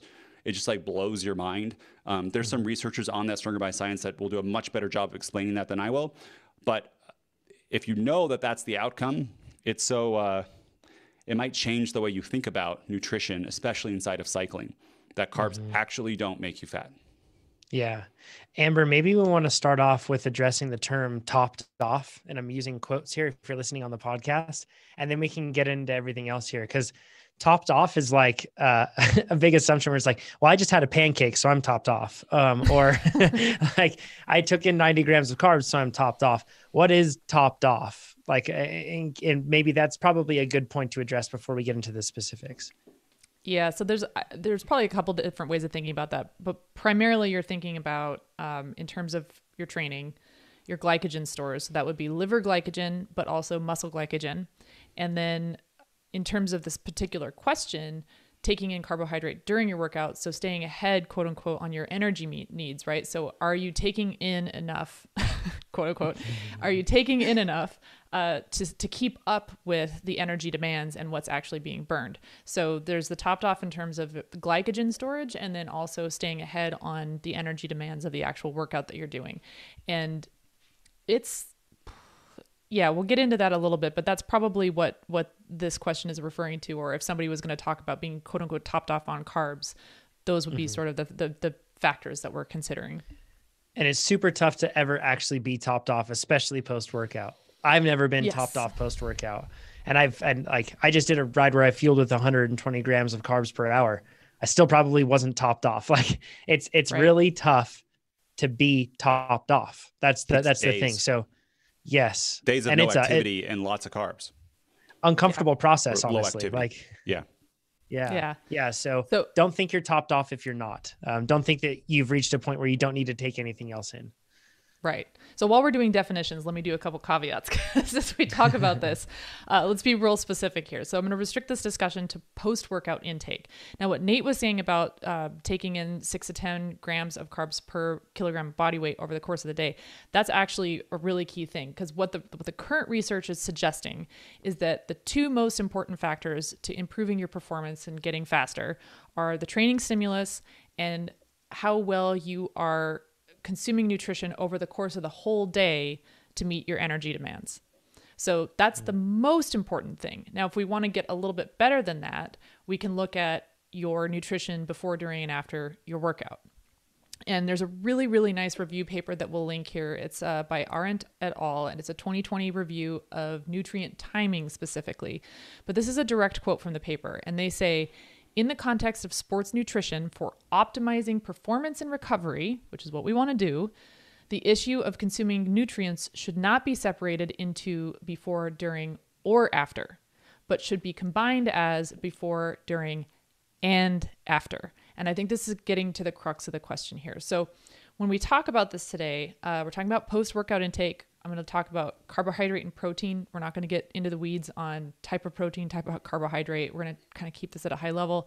And then this is all applicable to healthy exercising adults. Okay. So it may not apply in the same way to physiology where there's metabolic disorder or something like that. But when we're talking about healthy exercising adults, this is sort of the framework that we're going to use to talk about this today. So I've definitely been a big fan of the 4-to-1 carbohydrate to protein ratio in the post-workout recovery. And the reason that I'm a fan of that is because it stacks the deck in your favor. The majority of studies that look at using a combination of carbohydrate and protein for recovery use a 4-to-1 ratio. And many of these studies show an increase in performance and really no performance detriment. And that's key. Is this optimal? Is it ideal? Who knows? And honestly, that's the honest answer. No one really knows. So if I've ever used the word optimal or ideal, I apologize for that, because that's not a precise use of the language and it's not exactly accurate. The idea that we could actually identify an ideal or optimal ratio is almost impossible. There's just so many different factors: individual physiology, type, duration, intensity of exercise, type of carbohydrate, type of protein. There are just so many factors involved that it makes it almost kind of ridiculous to think that we could come up with a silver bullet ratio that's going to apply across the board. But let's talk about why carbohydrate and protein are effective. So there's a few concepts at play here in terms of this question. And the idea that what you're taking in during your workout as carbohydrate would top you off and serve the same function as a carbohydrate that you would take after your workout is not quite right. So the timing effect here is a really important component. The effect of the carbohydrate that you take in during exercise is going to have a different effect than what you take in immediately after or long after your workout. And that's because hormones. The hormones that are upregulated during exercise are really different than the ones that are going to be upregulated at rest, and how they're interacting is going to be really different. And that's going to determine the effect of the carbohydrate that you're taking in at that time. So the carbohydrate you're taking in during is really serving the purpose of trying to catch up on the energy and fuel consumption, because you're in a catabolic state. This is the state where you're breaking things down, you're consuming, you're burning fuel, you're taking big molecules, making them smaller, burning them up to fuel the effort that you're putting out for your workout. The carbohydrate after is for rebuilding those energy and fuel stores. So this is your anabolic state. So instead of breaking things down and consuming, you are putting them together and building to replenish those stores. Another quote from this Arendt et al. Review article, which is a great one, again, if you want to read that on your own. The quote is, post-exercise carbohydrate and protein intake have the ability to increase blood glucose levels, decrease cortisol, and increase substrate availability, thus amplifying the body's shift from a catabolic to a more anabolic state. And that's really the key here, is you're shifting from catabolic and sympathetic to anabolic and parasympathetic. And that's really what the recovery shake is about. Yeah, Jonathan. So I just want to recap something that Amber's saying here. In other words, there are different reasons for taking in carbohydrate while you're training and after. So they're not mutually exclusive. They are not the same as well. It's not like you can do one to then make up for a lack with the other, but there's reasons to take in carbohydrate that are unique for each one of those scenarios. Is that correct, Amber? Yeah. And I think Nate wanted to jump in too. Yeah. I always want to say, we're going to beat this point in the ground 3 times. What you're saying is body rebuild by doing this. Mm-hmm. And that's what you're doing. And it's going to switch you into a state to be able to rebuild. That's the goal. Exactly. Now here on this podcast, we want to make you faster. So what we're really interested in are the performance outcomes. And there is a nice meta-analysis of randomized controlled trials that looked at, and this is a 2020 meta-analysis. We'll link this one as well. But they looked at studies that were trying to examine the difference between carbohydrate only versus carbohydrate plus protein. And they looked at intake during and after exercise. They looked at effects on time to exhaustion and effects on time trial performance. And we're looking at this carbohydrate versus carbohydrate plus protein. So most of the studies that they found used a 4-to-1 ratio by far. Like the vast majority used a 4-to-1 ratio. The next most common ratio was a 3-to-1 ratio. And then there were some smaller ones in there as well. When they looked at isocaloric intake, which is you use the exact same amount of calories, but in one case it's 100% carbohydrate, and in the other case it's carbohydrate and protein, there was no difference, no significant difference in the efficacy. So they're about the same. What they did find was carbohydrate plus protein, not isocaloric, but carbohydrate plus protein showed a significant increase in time to exhaustion in instances where the athletes had a greater than 8-hour recovery window. So the biggest effect was seen when the recovery window was pretty long, as opposed to a shorter 4-hour recovery window. And that's the case for most athletes who are training once a day and even training daily. That's going to be kind of what your recovery window is. And again, time to exhaustion is not the best metric. And the authors were really good in this meta-analysis about going through and detailing all of the differences across these studies, because there are different experimental protocols, different types of carbohydrate, different types of protein. So all of this we need to take with a big grain of salt. But if we're just looking for general trends and what the very rich body of research is kind of pointing us to, the take-home message is that carbohydrate plus protein is at least as effective as carbohydrate only. It might be more effective, and it's definitely not less effective, which means that adding protein to your carbohydrate is a pretty good bet, right? Mm-hmm. Nate, you talk a lot about asymmetric risk here. I think this is a pretty good example. Yeah. Like, what's the downside? The downside is it's the extra calories, right? And 20 grams of protein, what is that times 4 would be 80, 20, 40, 60, 80 calories, right? Am I doing this right? Right? Yep. It's not much. It's like the 80 calories is not much food. So I wouldn't even worry about that. And that's very easy to remove 80 calories later in the day. So why not do it? And what's interesting is a lot of the studies that are looking at performance, the more intake you have after your workout, the better the performance increase.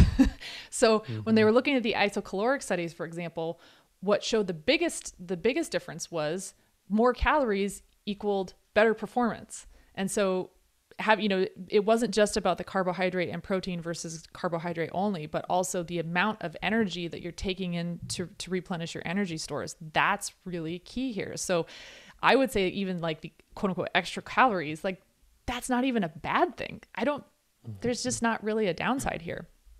Yeah. And when you look at the potential upside, it's just so high. Right. And that's the potential upside is your workouts are more successful. You don't feel run down so that your workout makes you unable for the rest of the things that you need to do that day. You're able to recover better. There's just so many upsides. So, yeah. Right. And the thing about this stuff, especially nutritional science, is there are so many unknowns. There are so many mechanistic pathways that we just don't understand because it's really, really hard to study them, especially in human beings.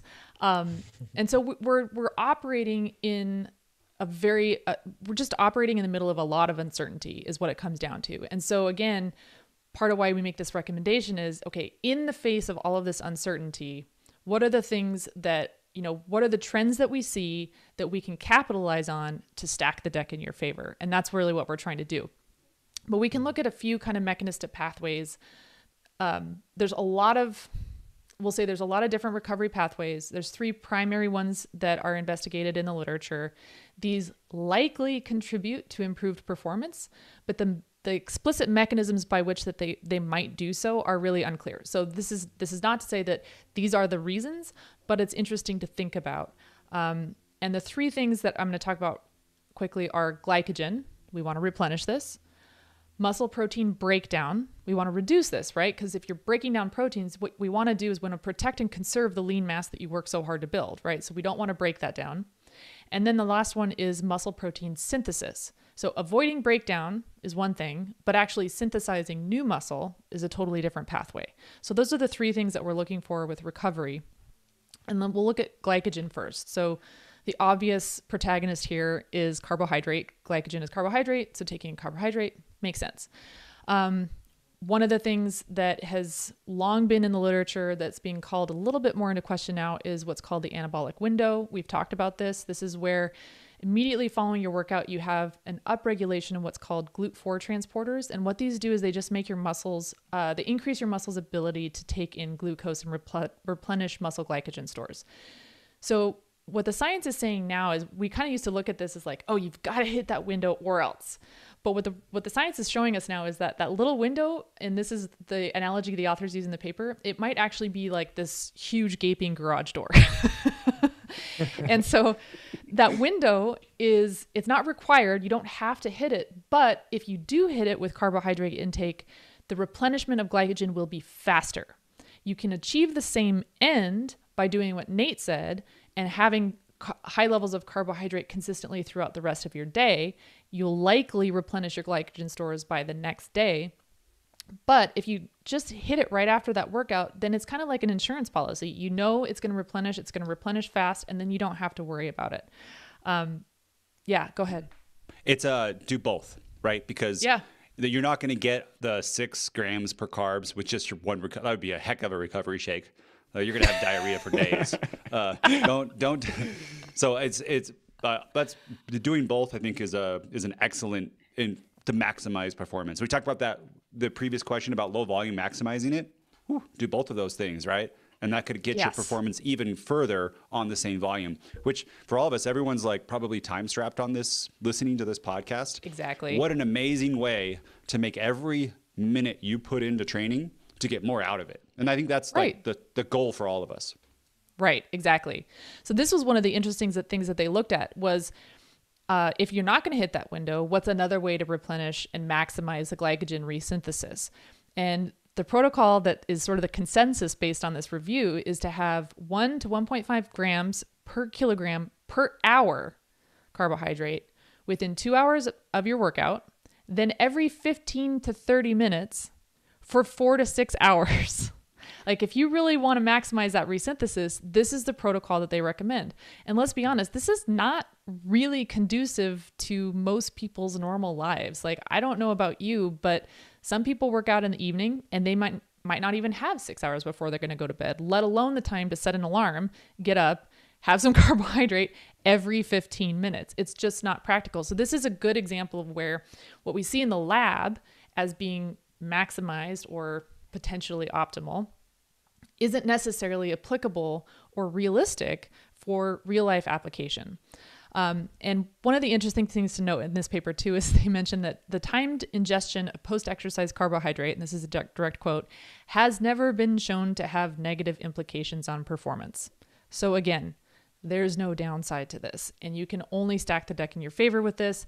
And capitalizing on that window, while it's not essential or required, it's really efficient. And it's a great opportunity to get that energy replenished in a short amount of time without having to have some kind of a carbohydrate drip or IV for the rest of the day. I was just going to say, Amber, this is like stage races. Nate, I'm thinking back to Valley of the Sun when we did that one with Ryan Standish and Keegan Swenson, and they are really good at this. They just didn't stop eating. Like they had that carbohydrate drip, so to speak, going I wonder what Nate's drinking. It's not normally colored. It's just coffee, I assume. Nope. Tart cherry juice. Oh, gains. Duh. What else would it be? That's a bad boss thing to say. Duh. Sorry, John. We're friends. That's our peers. That's how I exactly. Yeah. But but they're really good at that. I'm sure you saw that too, Amber. Like with whether it's pro athletes, anything else, they're really good at kind of attaching that drip cart to them of carbs, in the sense that they're constantly taking in food afterward and just making sure they do that. It's one of the things that separates athletes like this. It makes them better. Remember, for sure. And I'm sorry, I just got to say this. Remember way back in the day, carb trickle? My problem with that was I did not, it wasn't big enough. I was keeping it too small. But anyways, that's what it harkens back to. Remember, I was like, I want to eat like a bunch of carbs a little bit all day long to try to slowly feed back my my glycogen post workout. Now there's finally like at least somebody said science around it. I don't know. Amber, I guess that covers the glycogen side or the carbohydrate side of things. What about protein plus carbohydrate? Right. So again, we kind of said carbohydrate, likely protagonist for glycogen, but what about protein? And protein actually has a really positive effect on glycogen resynthesis. And we know this because it's been shown to increase muscle glycogen synthesis. And this is likely due to an increase in insulin secretion, because protein, the presence of protein, actually helps trigger an insulin response. And this likely helps the muscles be able to take up that carbohydrate to resynthesize glycogen. So again, to that question, how much protein? It seems that there's some consensus around about 0.4 grams per kilogram per hour plus carbohydrate. Probably it may stimulate glycogen synthesis more than carbohydrate alone, especially if the carbohydrate intake is low. And by that, they mean less than about a gram to 1.2 grams per kilogram per hour. And again, this is just for muscle glycogen. So adding protein might help. It's not going to hurt. It's not going to reduce the efficacy of the carbohydrate that you're going to take in, and it might help. And so why not is really what it comes down to.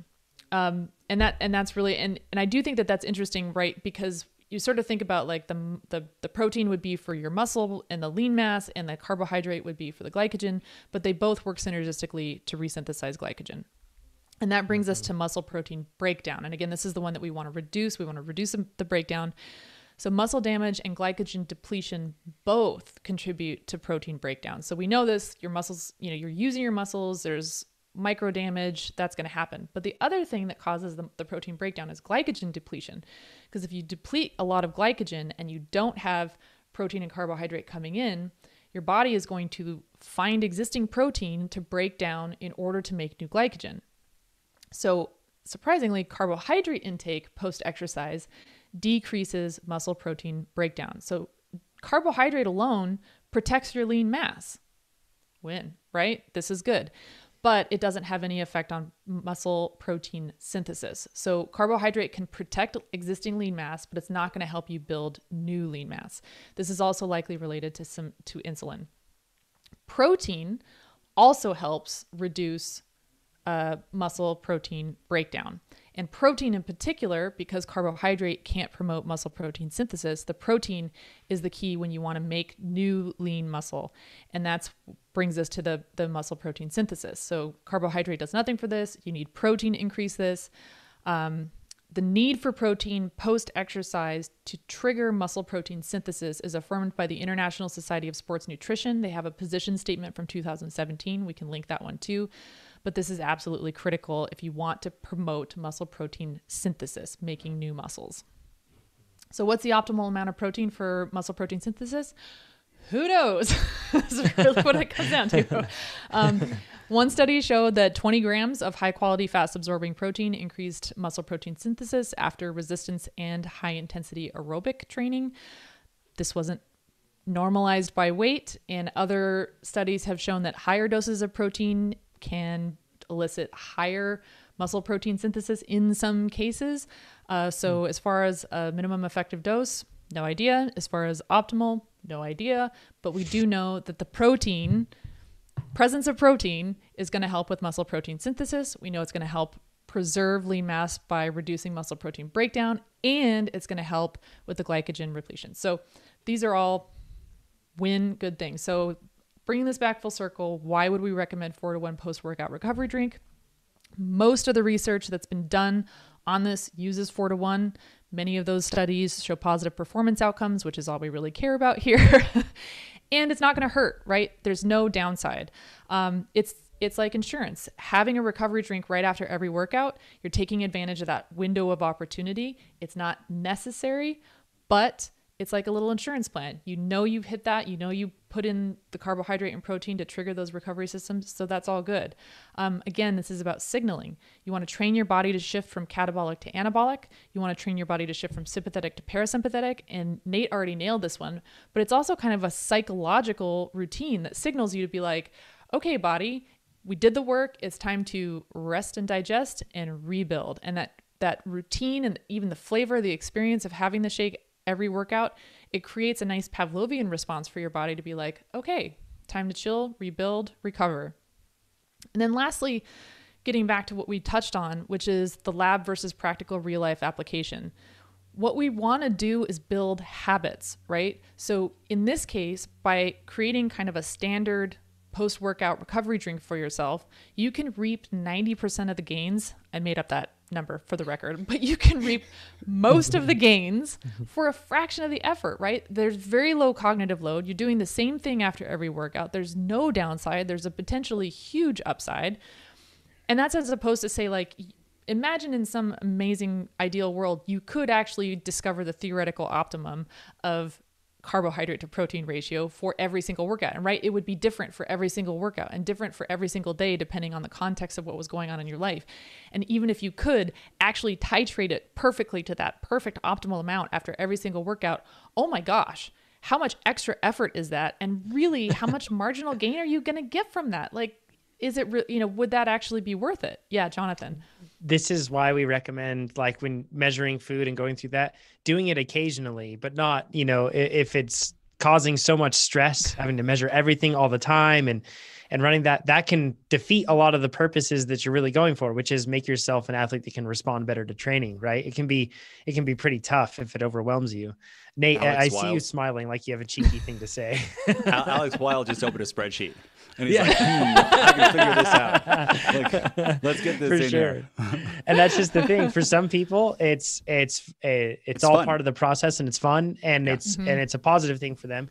And for others, it's not. So it's really important that you recognize where you're at on that. One thing that I've done with this, sorry, Nate, again, sorry. Oh, I'm just going to say, for 99.99% of people is a bad idea. There's a certain personality where getting the exact, not even if it's right, just trying to figure it out is extremely fun. And if you're not getting the extreme fun out of it, like, ooh, this is really fun to make this spreadsheet and do all these things, don't try to do it, because it's more harm than good, to what Amber's point is. A part of this too is, I think, finding something that you enjoy. Like you mentioned, Amber, like the taste of the drink can be like a good signal, and one that you enjoy. And I actually kind of want to take a quick interlude here and just have each one of us share if we have, whether it's a recovery drink or recovery meal that we really prefer, like the one that we go to if we could. Oftentimes my training is just before dinner, so I usually end up going right into dinner. And but recently I've actually changed it up, and I've been drinking the recovery drink, then having dinner thereafter. The recovery drink that I have landed on, it's one that I've tried a bunch of different ones, and I've come back to this one. It's just the basic Cliff recovery chocolate one. It's just delicious. I love it. It tastes like a chocolate drink, and I'm okay with giving myself a full chocolate drink rather than going for something that is, I guess, technically trying to find a minimum effective dose with carbs and doesn't taste as good. So, but that's like my go-to is Cliff's recovery one. Pete, what do you have?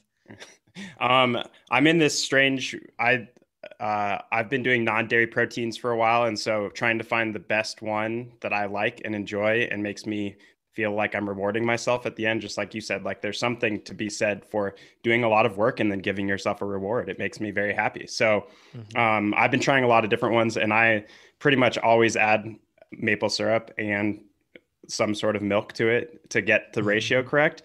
And once you start drinking maple syrup, man, like Life is better for sure. Ted King has entered the chat. Yeah. Canadians are like, duh. So we're so happy and nice. Seriously.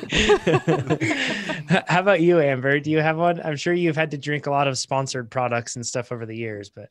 Yeah, actually. So the one that I really like is plain whey with lemon lime Gatorade powder, and it's cheap and easy, and it tastes like key lime pie. I really like that. But I will say that like there are a lot of awesome products on the market, and I've tried a whole bunch of them, and frankly, like I don't stress too much about the ratio. If I'm making it for myself, I use a 4-to-1 ratio. But if I'm sponsored and I'm getting a tasty recovery drink, by the way, I love the Cliff chocolate recovery. It's just good. It tastes like a chocolate milkshake. It's good. It's so good.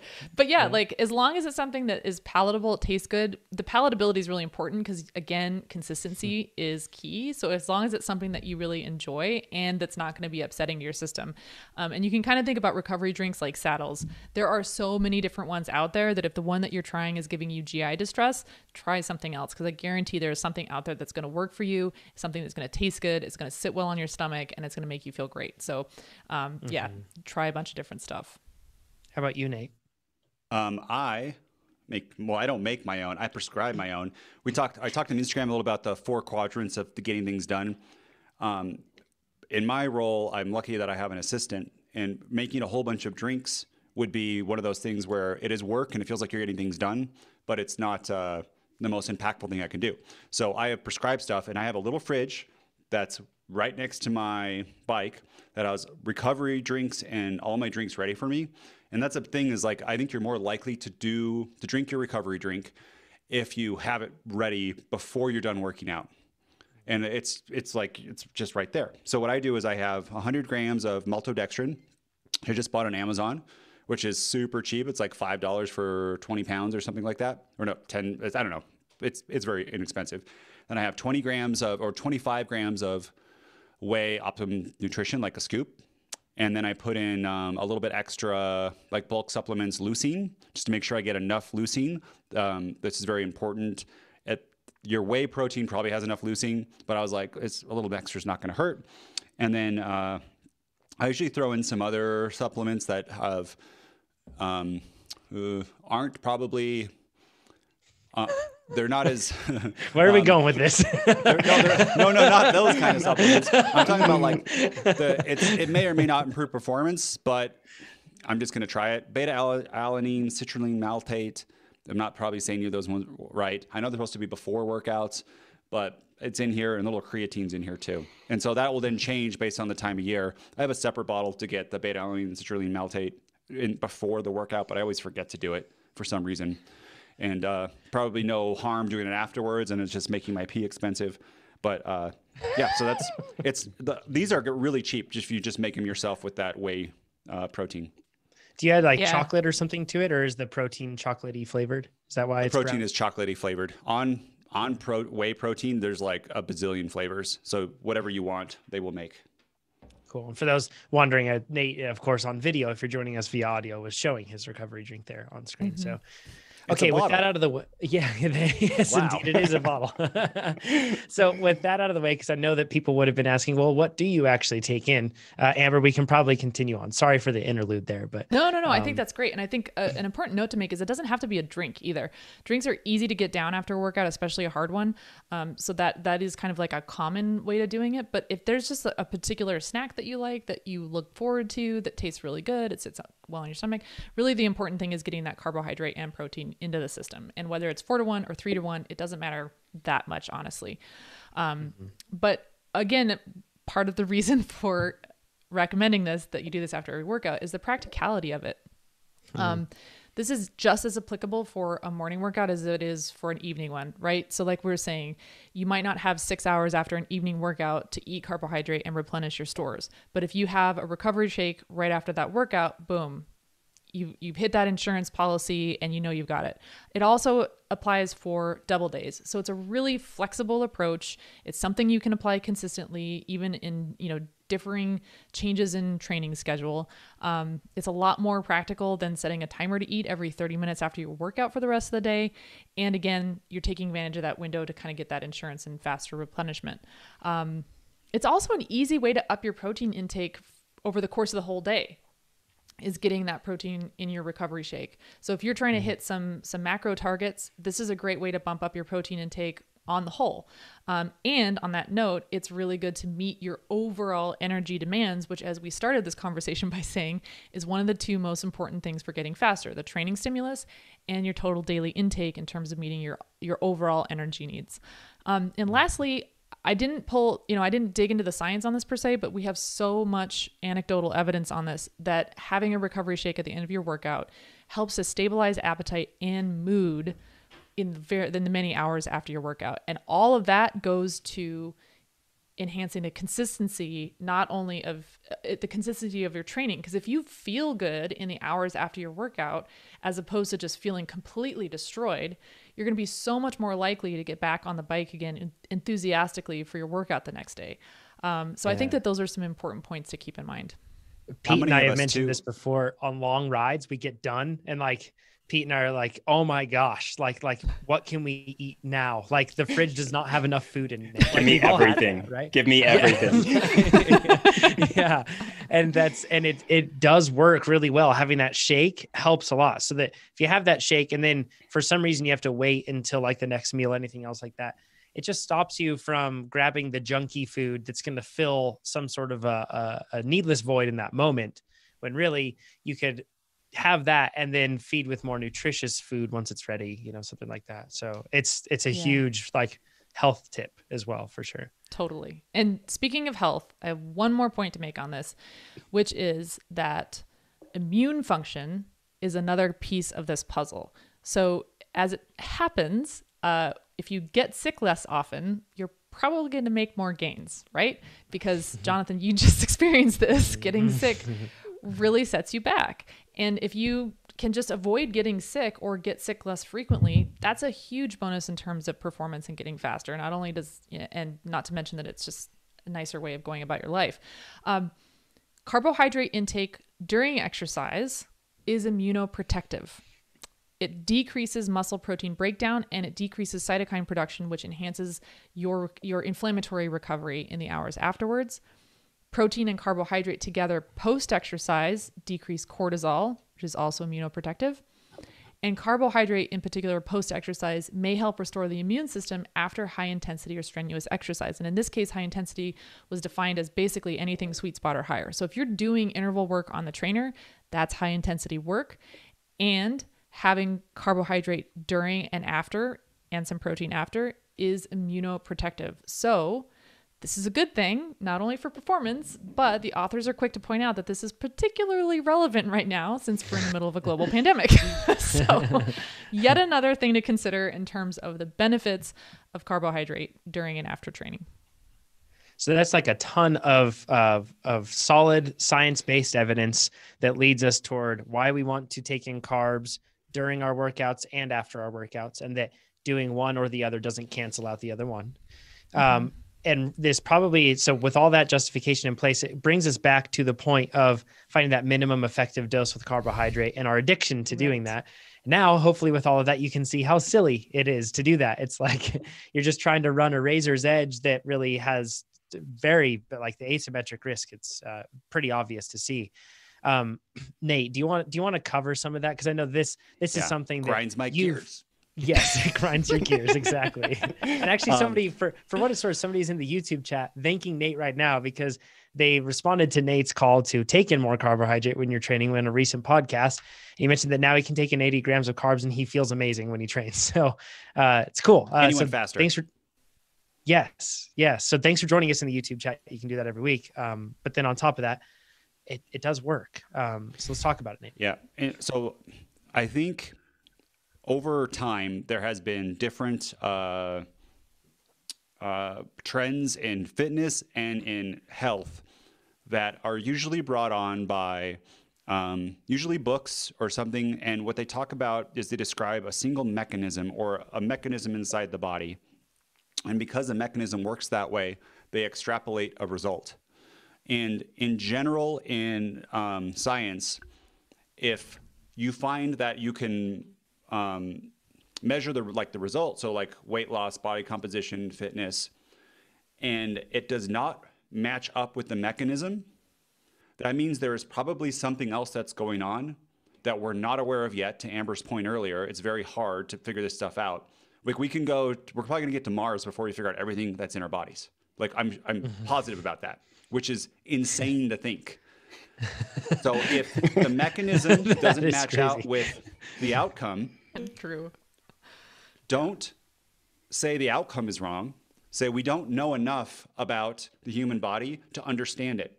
And outcome is fantastic, but mechanism is also fantastic too, because once you understand more mechanisms, you can design more studies, do more research that are more targeted and more insightful, and then you can kind of validate these things. Like, all the recent vaccine stuff, there's been the mRNA advances that's all done based on how we know the body works. And that has then helped us develop a more effective vaccine for COVID, apparently. Like I say apparently because it's the efficacy, and this is scientific talk, right? Allegedly, yep. Not allegedly. That's the wrong word. But it's based on the data we have, it's 90+% effective, right? So the two ones with mRNA. But just in general, I think this is people will argue, they say, hey, that outcome is impossible because of this mechanism. And we're like, but we've measured the outcome. Like attack that the outcome was not measured correctly. Don't say the outcome is impossible because of this mechanism. I hope that makes sense to everybody. And oftentimes people will try to say that the outcome is wrong by throwing really they'll do the Krebs cycle and be like, because of the Krebs cycle, blah, blah, blah. And it's very complex. And everyone else is like, well, I can't argue against that because that person sounds like they've read a lot of books. But you can just kind of, do some gravity tests. Gravity is a great example. Well, then we'll learn more. So we've observed Newtonian physics for many, many years. And then as we get into other observations, we're like, ooh, when we get down to electrons, they don't behave the same way. And we have to come with a whole nother explanation. Our old explanation of how we thought it was is wrong. And this will continually happen inside of training and nutrition. And that's just the process of science. So expect that and be proud of that. Don't say that that's what you want out of it. I'm kind of rambling here, but Amber, why don't you say something intelligent? Because I think you got a tweet to read. We need to hear from Pete. We need to bounce this back to Pete. No, what Nate is really saying is it's my favorite thing. And I say it all the time is nutrition. We don't understand enough, so it's always going to change. What we know now doesn't necessarily hold true. It didn't hold true in the past, and it doesn't necessarily hold true in the future. But one of my favorite things about this topic specifically is when, in my experience with other athletes, cyclists, and other sports, if you aren't someone who religiously takes a recovery meal, beverage, whatever, I guarantee that changing that one single thing will have such a monstrous change in the way that you feel and are able to do what you set out to do. It feels like there's another force in the universe that's helping you get through your workouts. So true. It's mind blowing. And so if you're one of the people who feel like I'm not working out enough to deserve this, there's no deserve. You're doing something and put something back in your body so that you're capable of doing it again the next time. And I've seen this across brand new cyclists. I've seen it across very experienced cyclists. For some reason, they just don't think they deserve, is usually the word I hear, recovery. Mm-hmm. And once that changes, some of the fastest people I know got even faster. Some of the people who I knew were not making the gains they thought they could make, as soon as they changed that, they've transformed into a different type of an athlete. And it's because you are just fueling and then signaling. Those are the two things that this kind of all goes back to. If you fuel your day, if you fuel your workout, and you recover with something that signals your body to reap the rewards of the work you just did, that's it. That's all we did. And it was a lot to do that. But once you change your body to kind of accept all that, you turn into a completely different athlete. And I think that's what's crazy about all this. You've just triggered Amber. Whenever you say, I don't deserve this, I think that's a trigger for Amber, right? Yeah, big time. Big time. Don't do that to yourself. it's still true, right? And I think we can fix that. Like, you've done something and you have to put it back in your body to change your body to be more ready for more work and to be stronger the next time. That's all you're doing. Yeah. Give your body what it needs to do what you're asking of it. It's not rocket science. Mm-hmm. Yeah. And we get out of our own body's way, right? Like just let it have what it needs. Our bodies are amazing, and we hold them, like, we ask so much of them and we take them for granted. And then, we act like taking in food is something that has to be earned. I mean, your body keeps you alive every single day. It's kept you alive your whole freaking life. I mean, your body makes it so you don't have to think about contracting your heart muscle every time you need to. I mean, just that one thing alone is pretty astonishing. And then you start to dig into it a little bit deeper, and it's just mind blowing, and your body's amazing and it deserves nourishment. So just, let's not be silly about this. We should probably end this question here with this is actually a series of tweets by Inigo San Milan. He's a sports researcher who was also he was a pro cyclist as well. And Amber, you put this tweet in here. Do you want to read it? Because I think that it's good, because a lot of we see studies that apply to sedentary people when they're talking about, the standard American diet, and we see all this stuff. And a lot of the time we extrapolate it across to us athletes, and we assume that everybody above us is doing something that is involving more deprivation, more something else, and they're just somehow managing to make it work. I like this tweet for that reason. Do you want to read that, Amber? Yeah. So to follow on what you said, I think a lot of people who are listening to this, you're exercising regularly. You might even be working out every single day, and you might still feel reluctant to refer to yourself as an athlete. So when we talk about athletes, you might kind of automatically count yourself out of this group that we're referring to.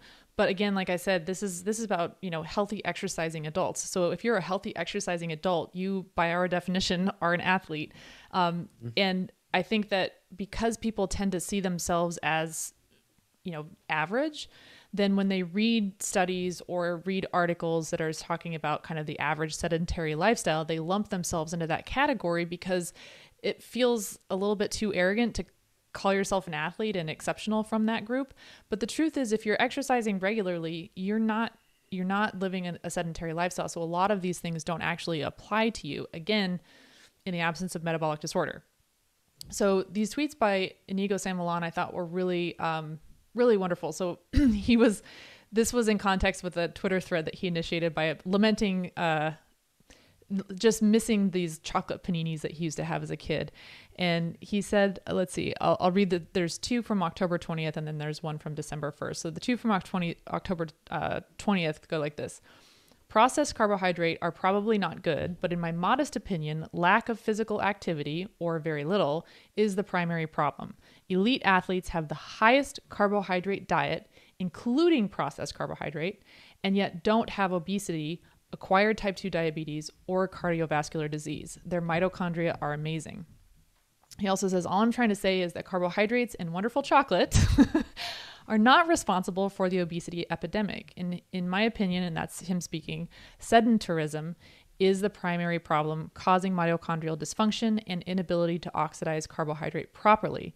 The secondary problem comes from adding carbohydrate when it can't be metabolized. So if you're training regularly, your body needs this fuel, and it's for all the reasons we just outlined, it's going to be a good thing. And then the third tweet he has is on December 1st. He says, there's no evidence that carbohydrate restriction works in terms of athletic performance. We were doing it already over 30 years ago when I raced. In fact, I've never seen an athlete be successful restricting carbohydrate. In fact, I've seen too many careers destroyed by it, and I'm tired of this. We must end this trend. And I think, again, there are so many reasons that carbohydrate gets vilified in mainstream internet feeds, but it's really, really important to examine the context around those claims and really think about how that context applies to you as an individual. We just solved the carb debate right there. Gavel struck. It's done.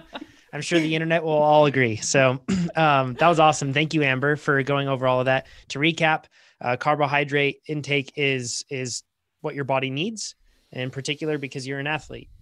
Give yourself credit for that hard work that you do. You are an athlete, so you are not an average person. I want to say just one more comment on that. you might say, hey, I'm 2 to 2.5 watts per kilo. You know, I'm not these huge numbers. You, compared to the average American, my goodness, have you seen the average American? Like, there's other countries too. I'm looking at you, UK and Australia. All of us, like, we're not very, the average person, you are at such different, you're on Mars, right? Compared to the average person. Yes.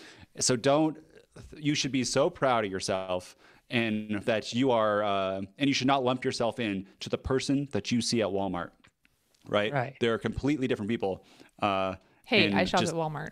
Same. I do too, but the average American. We know what you mean, though. Yeah, we know what you mean. I'm just saying that's a great place to see some Americans is at Walmart, because Americans go to Walmart. Sure, indeed. Yeah. So give yourself credit. Taking in carbohydrate during your workout doesn't mean you don't need it after. Taking it in after doesn't mean you don't need it during. Taking it in before doesn't mean you don't need it during. It all has a point and a purpose, and it all has its own unique advantages depending on the different states that you're in. So let's eat carbs and get fast. Rapid fire section. Jeremy says, and this is the most crucial question of the podcast. We should have started off with this in the beginning. I need, in all caps, Pete's take on the new Speeco Aero bars. So for those that don't know what those are, I'm not sure that we are actually able to screen share this week. But Pete, can you explain these things and explain your take? Because as soon as I saw these, I thought of you instantly. So they've effectively kind of glued together time trial bars onto handlebars and glue. Sorry. Yeah, that's not what it is. They're custom made carbon fiber handlebars per person, and more or less what they are trying to do is get you into a more narrow position with forearm rests on your hoods, and they have some very shallow drops, and they also have most of their length in the hood kind of area, and so the stem is very short. And so the idea being is they've kind of split the difference between TT bars and being on your hoods is how I've been thinking about it when I've been riding lately. And they look kind of awesome. I'll say it. They are absolutely terrifying to me, because think about every time you stay in your TT bars through a turn, and your chances of success are like, I feel like they're 5% or 10%. Like I'm gonna stay in the TT bars, but I'm going to crash. So I'll just do it. And this really has to compromise handling for aerodynamics. And Nate's all about that. No. See, the nice thing about this, so the hood length is the length of your forearm, and then they take away all the stem length in order for this to work. And it's not going to work for all people on all bikes. But so like, if you're riding, you see the typical Tour de France rider, they drop their elbows. They're not in the drops, but they're actually keeping their forearms parallel to the ground, like level. And that's faster for most people. You get a smaller frontal area. But Pete, on those turns, what you do, because your hands still are on the brake levers and on the hoods, you just straighten them. You go through the turn, and you drop right back in into the aero position. So I wouldn't recommend going in with your, just like regular road riders, they don't usually turn with their elbows dropped on road bars. The same thing here. I think it just does is it supports you. I find in this position for myself, it is extremely fatiguing, and I cannot stay in this position at all. But these bars, one thing is they're very narrow, right, Pete? How are they? 36? I think they're even narrow. I think they're 30, somewhere between 30 and 36. But that is so narrow. That's 2/3 the width of my bar. It would be very, very narrow. Think of all the holes you could squeeze into though in a crate. I did think about that. And what I'm thinking the benefit is long, relatively straight road stages where you're spending most of your time and energy going on one direction. I can't say, since I haven't ridden them, maybe they handle amazingly, maybe they don't. But I probably wouldn't ride them in something that's ultra technical where I'm not spending a bunch of sustained time in my flat forearmed aero position. People. So if Pete shows up Amber. with these things, you know what he's planning to do. That's a good point. If somebody has these bars, it's like, yeah, okay, that guy's going to be in a breakaway. It's like so clear. It's like when they show up and they have like a skin suit and like arrow tall socks and everything else. Like, yeah, you're not going to sprint. Like that guy's not planning on a sprint. Yeah, exactly. I know everyone loves wide for gravel. I hate wide for gravel, but on a gravel race, these would be pretty dope because you don't have to have the aero bars on it, but when you're alone for 2 hours, right, by yourself, you could drop in, be more aero, and go. I think it could be hard if you're not used to the narrowness. It could get really tiring on parts of your body. But I would love to try this. I'm calling it out right now. A friend of the podcast, Jeff Kabush, this is how you're going to get around the aero bar thing, aren't you? Like you're going to use these. They're not technically aero bars, so you're going to be able to sneak your way right through. But they're controversy. Yeah, it's a whole different thing. They are wild looking. They're crazy. You can check them out on Cycling Tips, has an article all about them. They're wildly expensive. Aren't they like 1,500 US or something like that? It's just 1,500 euros. Oh my gosh. So very expensive. But you know what? I'm all for it though. Let's change up some of the standard stuff that we have with bikes. We should change it up. So, okay. And while we're covering extremely important questions, tan wall tires, yay or nay? This one's from Alexi. On both mountain and road, yes. All tires should be tan walls. Whoa. That's a bold stance. Amber. I like the tan walls. Yeah. I would say yay. Nate. Yeah, either one. Black or tan, they both look good. Just don't go black and tan. That's weird. We have about 9 minutes left, so I'll use all 9 to express my persnickety opinions on this. But no, I think that it absolutely depends on the bike. Like if you have green on your bike, tan wall tires can look very wrong. I'm just going to, in my personal opinion. So I know, very strange. What color green? Now, if you've got like British racing green, we're in an entirely different place. See? That's great. Please use the tan walls. But you see, your umbrella statements are just, can't say that thing. We can go for hours on this, Pete. How many shades of green are there? There are many. So, but yeah, I'm all for them. The only problem is that in a lot of cases, the best tires, or you don't have the best selection of tires in tan wall. So that you have with black on the other side. So. Anyways, glad we solved those big questions. Tyler says, please put this one in the rapid fire section. What are your favorites in each category? Favorite gel? Marten for me. Not because it tastes great. It just works. I like untapped maple. Ooh, it's the tastiest. I'm a Boston cream pie Cliff. Yeah. Oh yeah. I know what you're going to say, Cliff. Yeah. He had like I think he had a whole fanny pack full of Boston cream pie ones when we were up in Oregon this year, sharing them with everybody. Pete's like the best Cliff ambassador ever. Yeah, I know. He does. He brings extra snacks if you ride with Pete in a fanny pack. He always brings extra.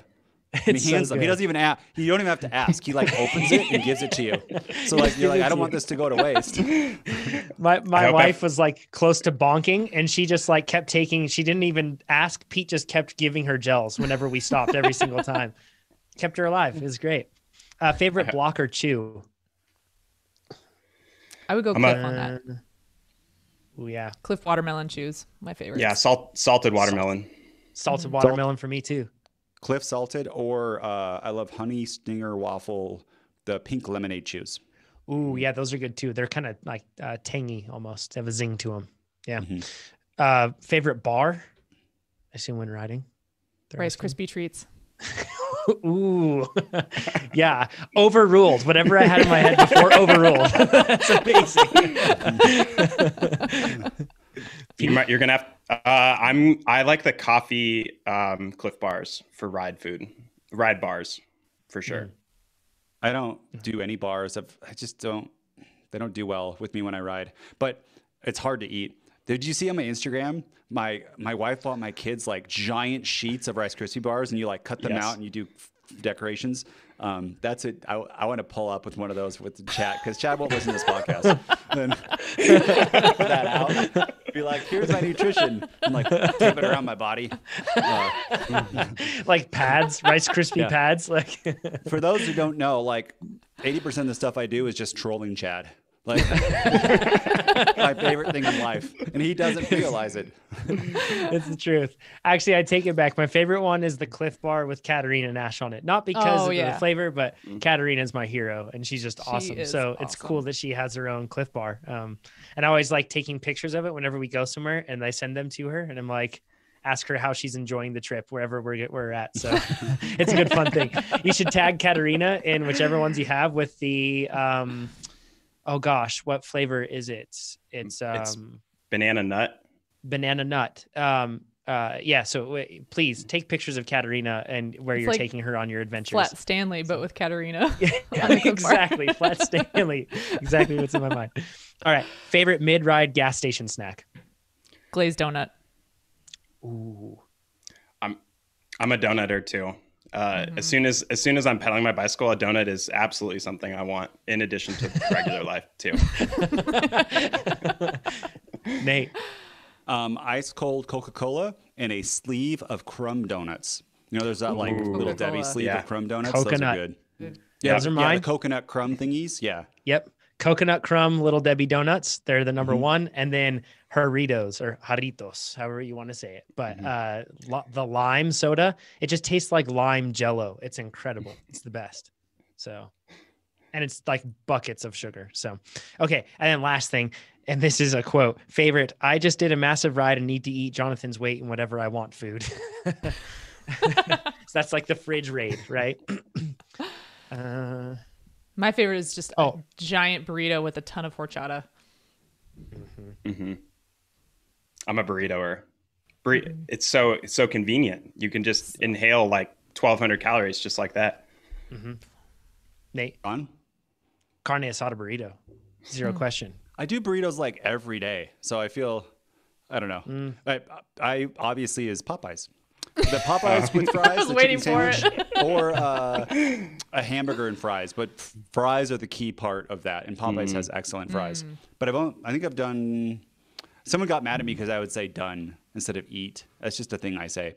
They thought I had an unhealthy relationship. But I've had Popeyes once in the last year, but it was after a 70-mile mountain bike race. And it was great. And I chatted to like Keegan and Ryan and Jonathan, and I showed pictures and I described it, and it was delicious. And we were all happy for you. We reacted with love emojis on all of it. Yeah. So it's your reward. Yeah, you gotta let yourself have that. It's awesome. So, okay, we're gonna cover one more question, then we'll be done for this episode. And this one's from Ethan, and it's about how to bounce back from overtraining. So, Ethan says, I've recently discovered your podcast and love it. Listening, I feel like I'm in a cycling cafe with a group of seasoned pros who have invited me to sit at their table. This is awesome. That's very cool. I'm definitely not the seasoned. Yeah, I was gonna say. So it must be Nate and Jonathan over here. Yeah. Cool. He says, I'm 54 and have been riding for fun and friendly competition for years, usually picking a half dozen events to train for and doing my best at. Historically, my training has been fairly on point, and I can normally count on finishing in the top third in any event. Way to go. He says, in 2020, with all events being canceled, I went off my schedule and rode as often as I could for as many hours as I had time for, always solo. Unfortunately, I burned out horribly in May and exhausted with heavy legs and frequently lightheaded. I took all of June off. I even had my doctor run a battery of tests on me, but she found I was in fantastic health despite not feeling like it. After my break, I was back at full strength in July and August, but waned a bit. And he says again by October. Since then, I've accepted I seriously overtrained and keep taking recovery weeks. But it seems like a week off has me feeling invincible for a few days. Then I'm exhausted again. So my question for you, how does an aging warrior in his 50s bounce back from overtraining without a soul and fitness crushing winter off the bike? Forgive me for breaking up the cadence there. He says, and how might the same guy return to training hard next year without facing overtraining again?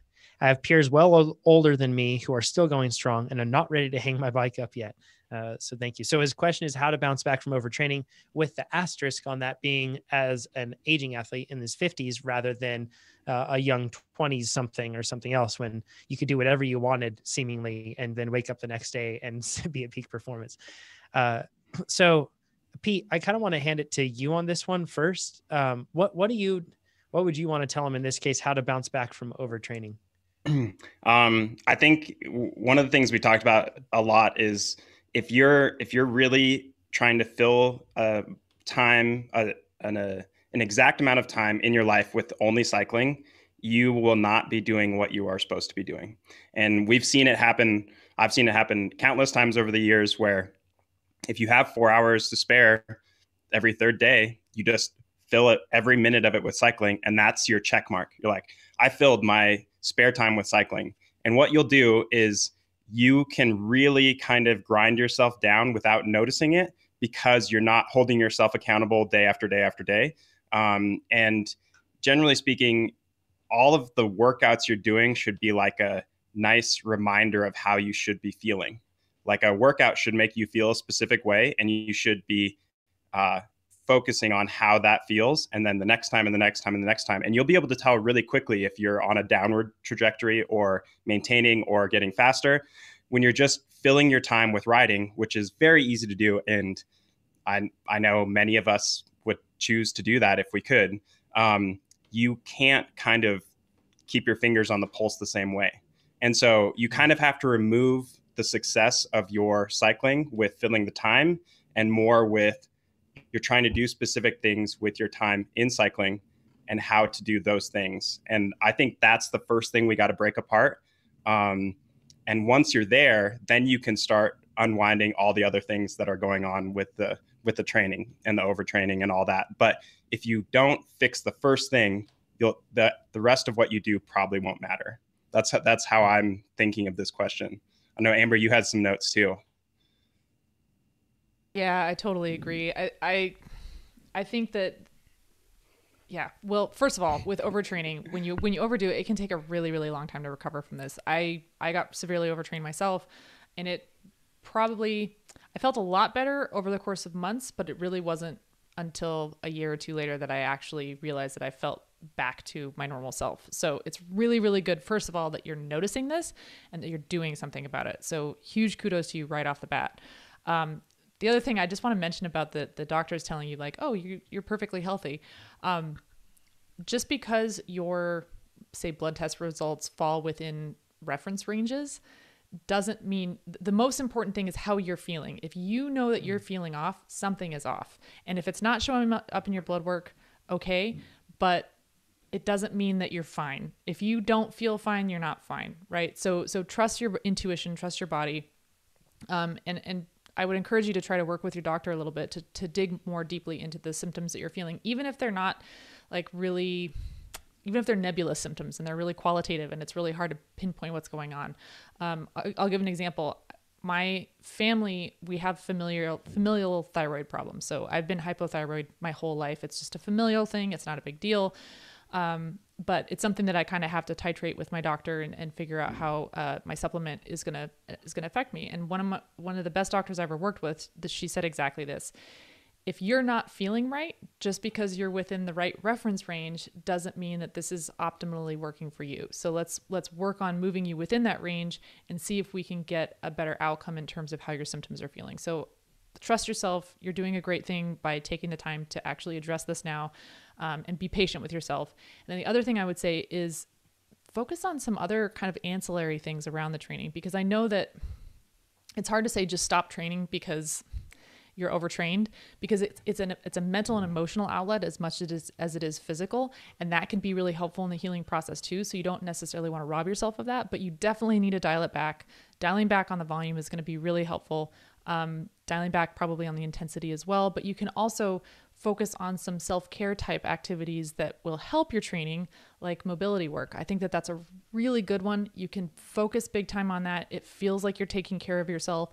And then when your body is healed and you're back to, you're able to start taking on a higher load of training on the bike, you're going to be in a really, really good position to be able to handle that kind of work. And especially the older we get, the more we're going to gain from doing mobility work. So I think that that's just kind of like a no-brainer thing that you can get into that's not going to be detrimental, and it can help focus your mind and still be a little bit of an outlet.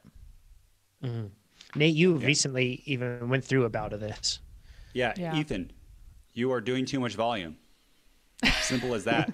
You're trying to come back and like, what can I do to do too much volume again in the future? You have to do less volume. It might be for the rest of your life. It might be for 6 months. It might be for a year or two. Volume and intensity, I would reduce that. Here, I just want to give you some ideas of what to do, and then I'll tell you about my experience. One is more rest between hard workouts. You're saying like every I come to full strength, and then after a couple days, I feel exhausted again. Well, I would maybe if you do one intense workout, either the next day have completely off or do a light aerobic ride and then have a complete day off. So every like third day have a complete day off. If that's not enough, have it every other day be a complete day off. And then if that's not enough, reduce the intensity of the rides to be aerobic in nature until you start feeling better again. Based on everything you heard in this podcast before, totally look at those recovery drinks and carb intake.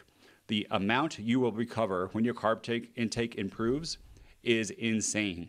If you're also trying to, and just calorie restriction in general, every time where I have imploded, I try to I am getting so fast, and then I'm like, well, what if I just lower what if I lost 2 more pounds? I did it while John was talking. I'm 192 right now. If I was 188, I would be 4.2 watts per kilo as fast as John, and I could drop John maybe someday if he has a bad day, and I've never done that on a climb in my life. And I just thought in my life, I was like, what if? And I was like, no, Nate, that is bad. Don't do that. Focus on the watts and the volume. You'll be faster in the long term. And so that's just one thing to think about. Sleep. How is work? All that sort of stuff. Make sure you're feeling it. So in my experience, when I had my little implosion, I would fail workouts that I knew I should have been able to do. And I would have this feeling during the day of my heart being light and fast. Like my resting heart rate was a lot higher, but also just felt like light. I don't know. It's kind of a weird thing to say, but even while lying in bed, for me, I took a complete week off, and then I had 4 to 8 weeks of 50% reduced volume. I had more rest between hard workouts, and I made the super days super easy. Some of these are 45% of FTP. So basically, it doesn't even it feels like walking pretty much. And then after that, I had actually a bigger boost in fitness. And now I'm trying to, not as much volume as I used to do, but more than I had before. And then I'm going to take more often, actually, recovery weeks. I just was talking to John about this. I might be trying a 2 on, 1 off instead of a 3 on, 1 off ratio for myself, because in that third week, I'm pretty fried, and I don't need to be extra fried, right? I might be better doing less overall for the whole year based on I'm getting older too. I'm 38. So yeah, but in general, you're doing too much, Ethan. You're telling us you're doing too much. I come back and I overtrain. What do I do? It seems pretty obvious, right, from the outside, as most things do. Right. Outside in, looking in, where it's hard to see it yourself. What everybody's shared here has been awesome. Once again, doubling down on the carb discussion too that we had there, that can really help. The only thing that I would add to this at the end is to remember that you are not an athlete and you are not a cyclist because you trained today. That's a big thing that we have to break, because when we miss a workout, we tell ourselves all sorts of negative things. We have the temptation to be like, you're not even a cyclist. You didn't train today. Everybody else trained that you're going to race against. And there's all these negative thoughts that creep in with that. And you have to block that out.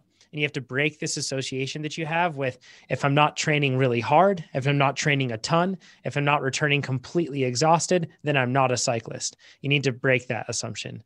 In this case, you doing the best thing for your health is actually also the path toward becoming the best cyclist you can be, which is actually the case for all of us. So, and in whichever circumstance we're in. So in this case, Ethan, focus, I really like what Amber said, focus on mobility work. Maybe some strength work. Focus on maybe it's when you're on the bike, you just work on skills. I don't know, you work on something different that finds more fun into the sport of cycling as well. Mountain biking, cyclocross, gravel, something different. I don't know, but don't associate time off with you not being an athlete. Time off is a part of the athletic process. So as you learn to manage that and include that into your forward moving progress, you're going to be in a much better headspace, but then you'll also be healthier as well. So Hopefully that was helpful for Ethan and everybody else that may be coming up against something like that. Fuel with carbs, whether it's during or after or before. Make sure you're kind to yourself with overtraining. And then if you're a beginner racer, make sure that you don't ward out stage races. Those are the main takeaways. And of course, tan balls. Thanks everybody for joining us on this week's podcast. Remember, you can submit questions at trainerroad.com/podcast. That would be huge. We'd appreciate that. We get so many questions every week, and please keep doing it. We really appreciate it, even if we can't answer every question. And please share this podcast with other people. I always talk about this, but if everybody just shared the podcast with one other person, imagine how many more people we could make faster as a result of that. It'd be great. The world will be a faster place, and a fast place is a good place. So thanks, everybody. We will talk to you next week. Goodbye, everyone. You have to say goodbye, guys, not just yeah. Bye, guys. Bye, everybody. I'm going to go pee. Bye, everyone.